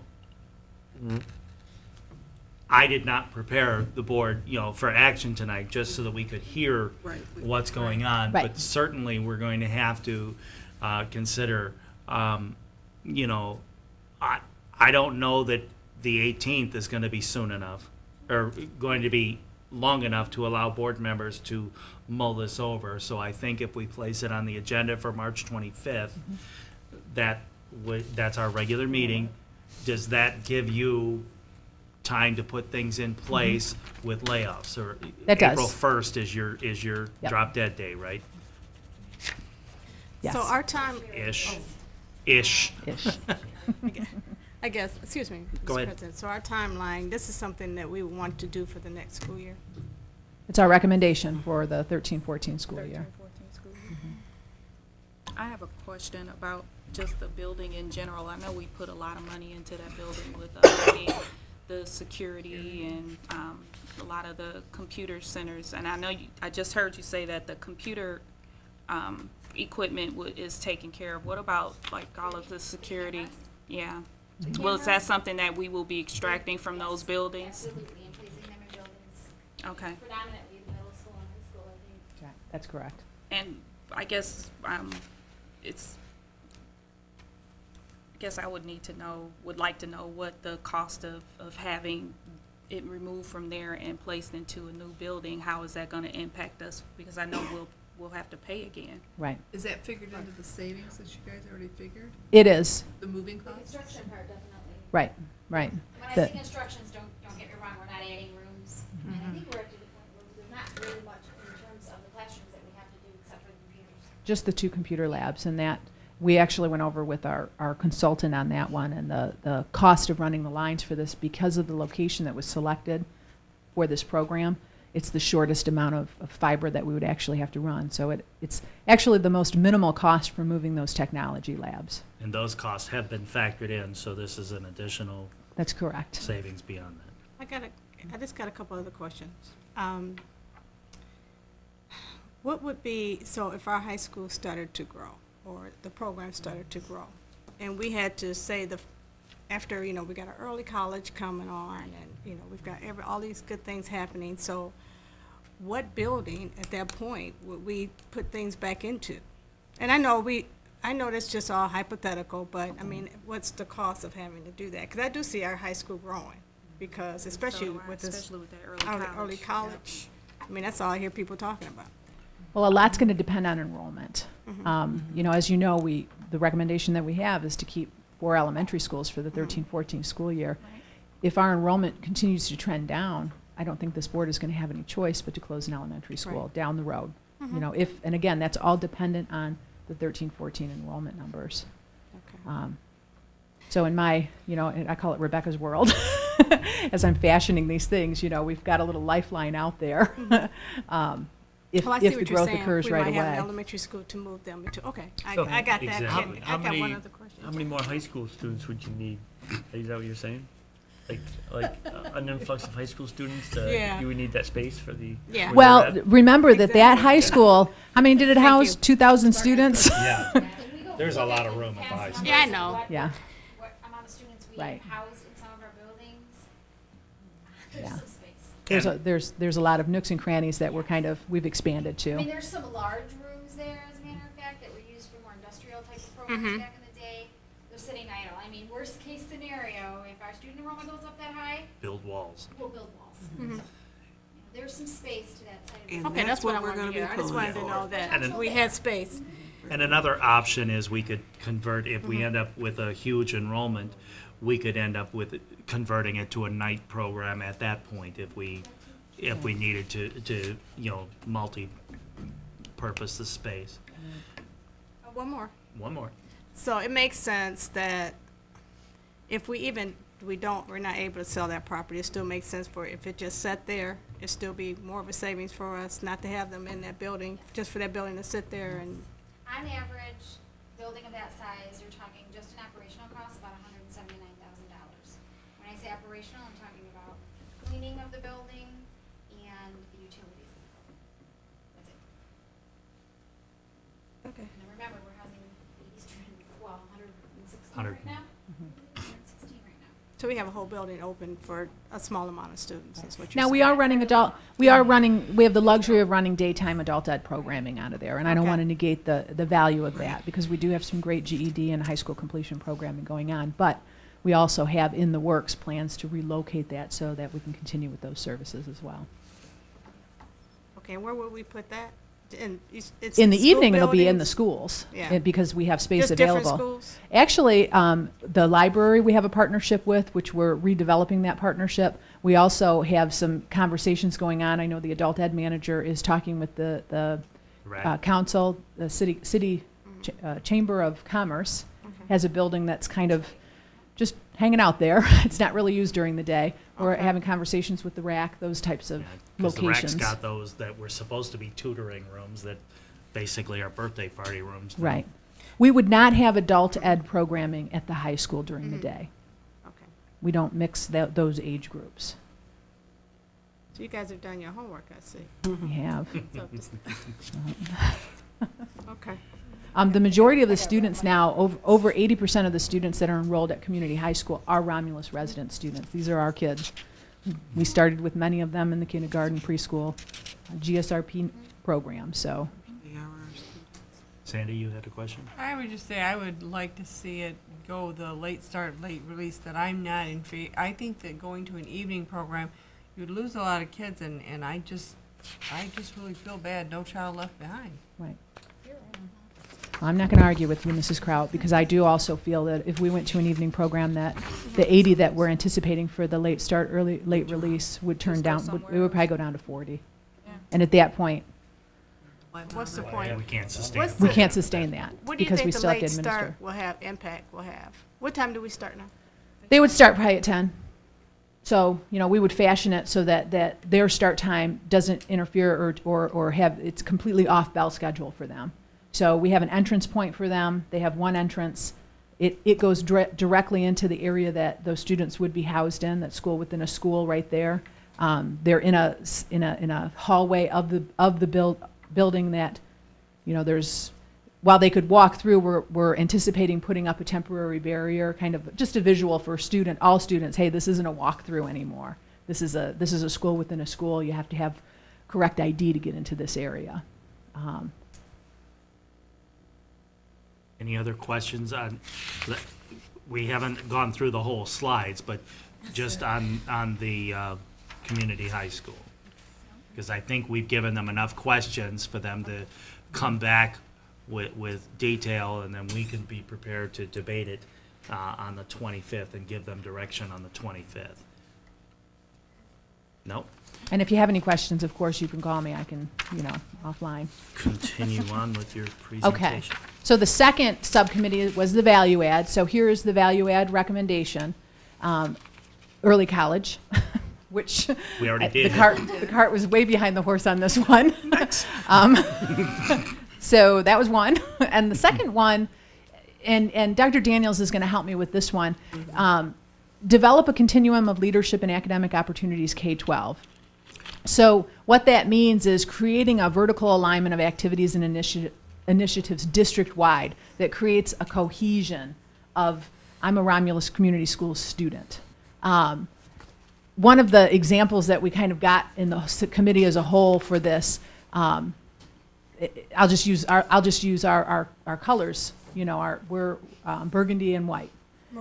Maroon and white. Is there a difference between burgundy? Is there a difference? Really? Maroon and white. Hey, I'm an eagle. I know. Maroon and white. See? We want our kindergartners getting all mad at me too. We want to create that environment starting in the elementaries that I am an eagle, see me soar kind of thing. We want to create that kind of continuum, but also extend that continuum throughout our curriculum, throughout just the whole experience of being that, Romulus is eagle. the town of the Eagles, not of the aardvarks and 6 other. Right. I mean, we can certainly still have our differentiation at the levels. Here are lions, but really, Romulus Community Schools, we're eagles. That's right. That's right.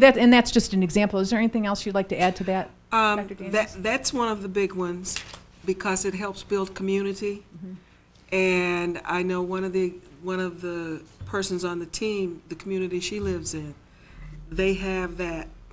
You come to elementary school where eagles learn to fly, and then you go right on up where you take off and soar. Right. But then also even some of the other types of activities that we've started doing. We've got leadership teams at our elementary schools and our middle school and the high school, and starting to do things across, you know, the district, and to build that we are all one. We're little pods, but we're all one. And we're one in a lot of ways. You know, not only that we're egos, but we're leaders. You know, we've got elementary leaders, and we've got all the recognizing the coordination of curriculum type activities, making sure that it's as much as we try to do it, even in a more assertive way, and where we really make it known to our constituents, to the community, the coordination of the kinds of activities that we're providing for the students. Those are some of those kinds of things that we were looking at. Even like the early college, I mean, we've already started adopting this, you know. Does this impact, this isn't a high school thing. This is a Romulus That's right. Community Schools That's thing. right. You know, and you can go into any of the elementary schools and you see the evidence that we're trying to get our kids college bound everywhere. But making that something that everybody knows. How do we, and you know, it might be part of the marketing that we're talking about, but having it so that everyone talks college in some way, you know, and everyone, and it's just a part of our culture, a part of our being, and those are some of those things that we're talking about. Why couldn't we rename those middle school teams like Junior Eagles? Right. It would really be. That'd be a nice little touch, and keep them maroon and white, and Yeah. instead of the Bulldogs, or it's the Romulus, you know, Junior Eagles. Yep. Of course, when we do that, then we're going to be suckered into buying new uniforms. It is what it is. There's going to be an expense. I see fundraising. A lot of M&Ms. But look at that. Once you get that burgundy T-shirt, it can last. That's right. That's right. Don't know where you'd wear a burgundy shirt. Just saying. That maroon and white. I got all these cheers in my head, maroon and white, maroon and white. I'm going to get my color wheel out after this meeting to find out what did I just say? Okay, last recommendation to the subcommittee is the public relations recommendation. And this should come as no surprise to you, that public relations committee recommendation is to hire a marketing public relations staff and create a marketing budget to do so many of the things that Velasquez here was talking about. You know, we need to brand ourselves. We need to have a cohesive plan of how we communicate about what we do, who we are. I mean, we are it was Tiffany, right? Yes. As Tiffany said, you know, we got people out on the East Coast going, well, that's kind of a cool place. I mean, we are the best kept secret in the Downriver area. And that's what this position and this budget would allow for. I put $150,000 out there, but I don't know what it's actually going to be. We have to, you know, I'm kind of looking at your faces to see how much further I'm going to go as far as bidding out. And like I we said know- earlier, baby steps. Right. You know. But we know we need to. We know that we need to put money into this. We absolutely to do. receive the net effect, and we're not 100% sure. This committee was not sure how to do that without. We're not brand experts. We're not marketing gurus. That's not our mission. We're not very good about talking great things about ourselves either. That's counter to our personalities as educators. That's you know, right. we're quiet heroes. We're service centered. Yep. So those are our recommendations, and I'm sure that they'll have lots more discussion. We'll have lots more discussion of these as we go forward with our 13-14 budget.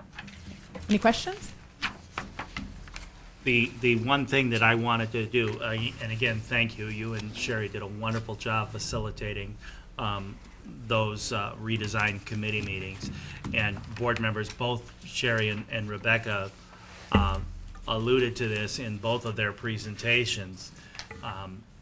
Now is the time for us to sharpen our pencils, and if you want to make I don't want to say hit lists. If you want to make wish lists or worst case scenario lists on your own, by all means, now is the time to start doing that. If you've got suggestions and ways that you think we should be looking from a budget standpoint, now's the time, because we're going to have an accelerated conversation over the next 30 days, and then we're going to have to revisit that decision basically on a monthly basis to make sure we're in line with the targets that are set in place. So this is going to be a very fluid deficit elimination plan, in that we're going to have to make sure we're tweaking and adjusting and doing that. So please, if you have ideas, concerns, please communicate them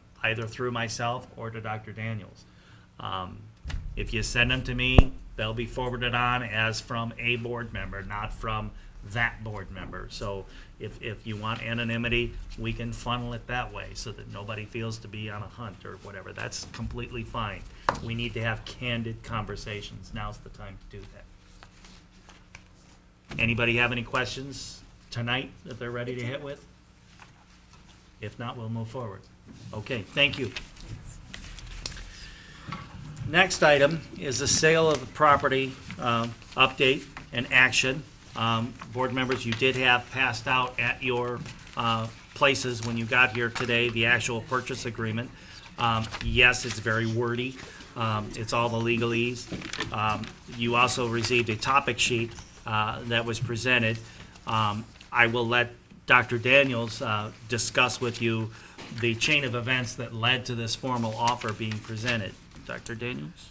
And Sherry, help me, when, in February, we were approached to say that we had someone who was interested in making us an offer. We were listed at, and I don't have that right in front of me, what was it, 2? I got it. Okay.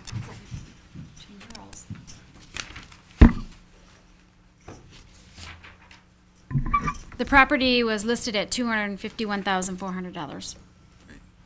And the first offer that we received was $150,000. And we countered with $200,000.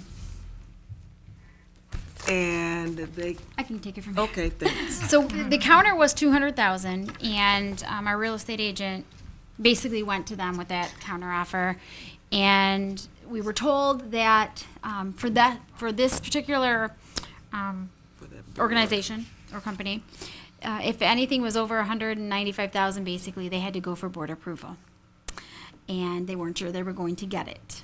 So the best that they could do was come back with an offer of about $180,000.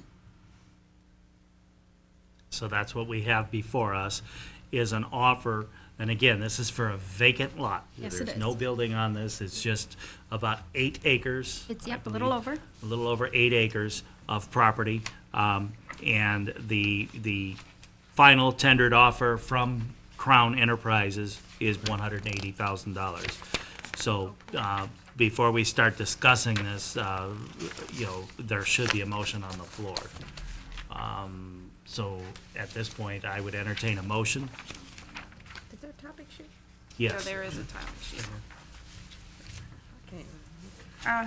Mr. President, I move that the Board of Education concur with the recommendation of the administration and approve the sale of the vacant lot to Crown Enterprises, Inc., as outlined in the purchase agreement for $180,000.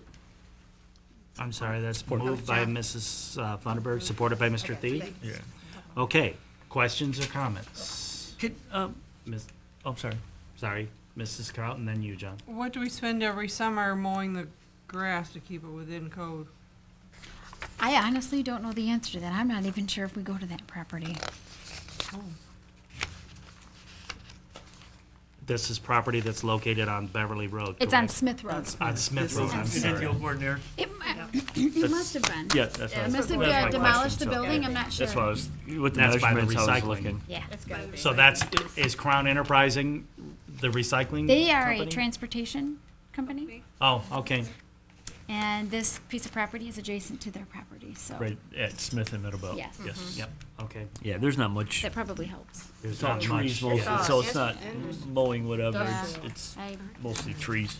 And it's the Anymore? professional judgment of our real estate broker that this is probably the best we're Yes. going to do on a vacant property. Now, I can tell you, this is the only offer We haven't had anyone else look at the property. Especially where it's at, I would imagine Yeah, it there's would not a be, lot have of- to be something commercial or Who's on the something. other side of it? 'Cause I those don't- would be the only two people really interested. I don't know the There's answer to nothing on that. the other side of it. It's off Smith Road. It's an old subdivision that the airport bought out, and then you have one. It's the recycling. Used to be part of, well, recycling's way down. Down for This is part of Old Central Transport, which Okay, yeah. there's a building there with semis. So it's basically, I think they're moving their facility a little They're bit. expanding their. Yeah, They're because of the parking truck, there, storage they area. need to park trucks and everything, Yeah. so. There's no other businesses on Smith Road other than the recycling way down at Merriman. Any other questions? Hearing none, all those in favor of the motion, please signify by saying aye. Aye. Those opposed? Motion carries 7-0. Support, Sherry. Thank you. One down. One down, 4 to go. Was that factored into our budget? Well, all of them are factored into our budget, but this helps I us mean, a for little. this amount. Yes. Okay. This is $180,000 Right. that is ours. We don't have to. Well, project. actually, the budget was factored in at the listing Yes, price. it That's what I'm So- saying. You're so right. That's what I'm asking. You're right. It was Yes. budgeted at 251, but at least we have 180 that we're gonna put in the bank, Mm-hmm. Right. hopefully before the bond refunding happens, so. With that, item 12, there is no item under other. The next item is communications and expressions from the public. I have no forms. Did anybody? Nobody has anything to bring up? I'm sorry? Oh. I wonder why I don't have a score. Thanks, Jonathan. I was We'll move into item 14 while we're waiting for the score. Any questions? I'm sorry? 25-20 Romulus, I think the game's still going on. Well, obviously. They must have just started. We don't have 100 points yet, so it's still going on. Questions and concerns of board members, we'll start at the end. Ms. Bowles, do you have anything this evening? No, no, thank you. Thank you. Ms. Kraut? No. Ms. Funderburg? No, not at this time. You're not going to talk about the owl Oh. vomit? Oh. Okay, so we went to. Mr. McLaughlin and I and Dr. Daniels had an opportunity to visit the hands-on science fair over at Romulus Elementary on Friday. Ick. And we had the lovely opportunity of having a wonderful lunch. They fed us pizza and salad, and then they took us back into the back for the big, huge surprise, which was dissecting owl pellets. So I had Jacob Hensley, who was the most adorable fourth grader, explain to me the digestive system of an owl. And really, they have two stomachs. One is the digestive tract, and the other is a reservoir where the remains that are not digestible, which is divided by the gizzard. I never knew what a gizzard was for. Now I know. It filters the bone and the fur from the edible part of the prey that they eat. And they regurgitate it back up into like this hard knot of like a dookie. fur, and it just it cat. looks crazy. It's like a cat. And so It's like a cat.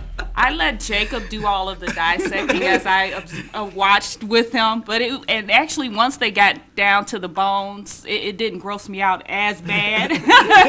But I even took a picture of them being able to, after they dissected it, they began to assemble the bones on a skeletal map of it was a vole, which is a type of rodent that they eat. And so definitely an experience that, again, I watched.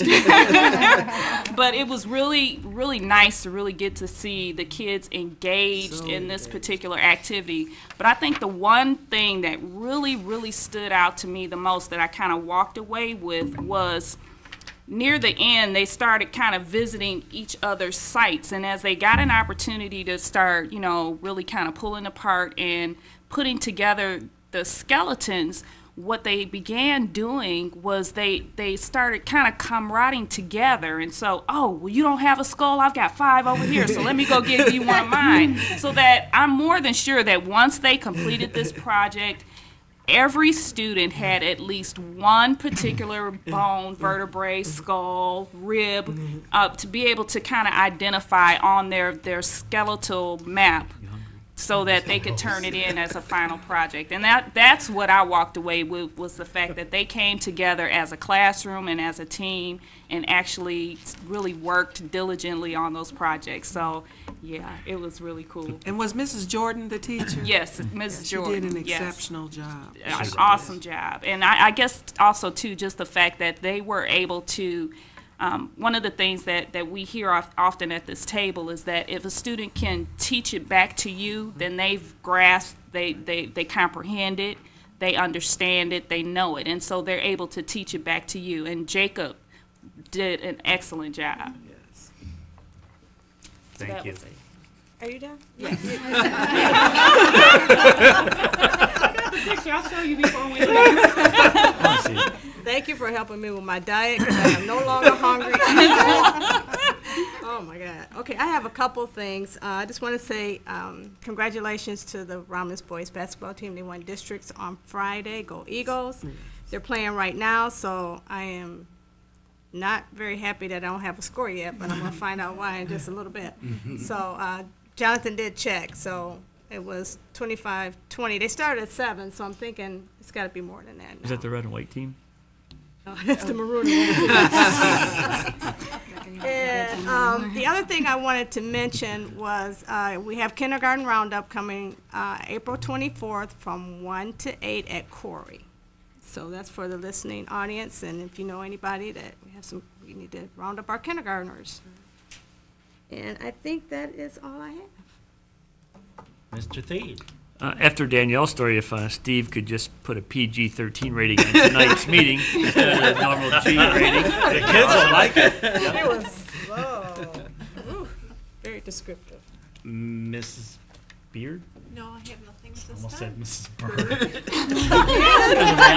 The owl story, yeah. I had a couple things. Obviously, the owl thing, and I learned something new. I didn't realize owls don't hoot; That's right. they screech. And I was shown the I'm going to call it the wrong thing, but the vocabulary board where they make the assumptions and they prove themselves wrong by doing the research and the data. And it was absolutely wonderful, as Ms. Funderburg was saying, about the collaboration between the students. There was 100% team aspect. And, I got to give props out to Mrs. Jordan, and I'll do this again in a note as well. But the classroom management that I saw, I mean, it was just phenomenal. There was 35 kids in that room, plus parents. About 7 or 8 and parents. you would think that kids would be bouncing off the walls, and it was really a very academic experience, and it was disgusting. I wimped out. Board members, 2 things. The legislative luncheon that's being hosted at the high school next Friday, the 22nd. If you haven't, let me know if you're coming or not. Please do so, like tomorrow. Chef Banks needs to know how many to prepare for, so I'd like to be able to give him that information.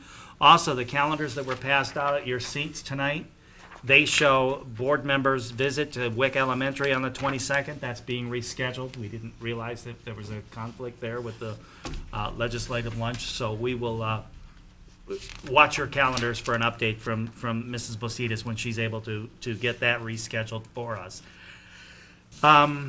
With that, there is need. Oh, yes, thank you. Thank you. My right arm here is reminding me. Your 2 right arms. My 2 right arms. Your 3 right arms. Remember, early college meeting, Wednesday at 6 p.m. Please Facebook it. Please Twitter it. Do whatever to get this out. Principals, I appreciate it if you did what you can do to remind people. Again, it's Wednesday, 6 p.m.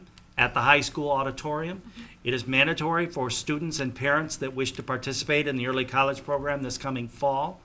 And if anybody sees this tape, call Lisa Mockeridge at 734-532-1022 to make arrangements to get your child enrolled in this program. With that, there is a need for an executive session for personnel and contract negotiations. So at this point, the chair will entertain a motion to go into executive session. Mr. Chair, I move that the Board of Education go into an executive session for personnel contract negotiations update. Support. It's been moved by Ms. Funderburg, supported by Mrs. Kraut. Is that the voice I heard down that end? There were two of us. Actually, There was like several. All those in favor, please I'm sorry, roll call we need vote. to do roll call vote, thank you. Ms. Bowles? Yes. Ms. Kraut? Yes. Ms. Funderburg? yes. Mrs. Buckley? Yes. Mrs. Beard? Yes. Mr. McLaughlin? Yes, Mr. Theed, yes. thank you. Ladies and gentlemen, of course, we are going to go into executive session. There There will is be- no action to be taken after this meeting, so you can have a great evening, and we'll see you next time. The chair will entertain a motion to go back into open session. So moved. It's been moved by Ms. Funderburg, Support. supported by Mrs. Kraut. Have a roll call vote, please. Mrs. Bowles? Yes. Mrs. Kraut? Yes. Mrs. Funderburg? Yes. Mrs. Buckley? Yes. Mrs. Beard? Yes. Mr. McLaughlin? Yes. Mr. Theed, yes. That it? This meeting is... Motion to adjourn? Support. Thank you. It's been moved by Mrs. Kraut, supported by Ms. Funderburg. To adjourn, all those in favor signify by saying aye. Aye. Those opposed? Meeting is adjourned at 10:10 p.m. Thank you. Thank you.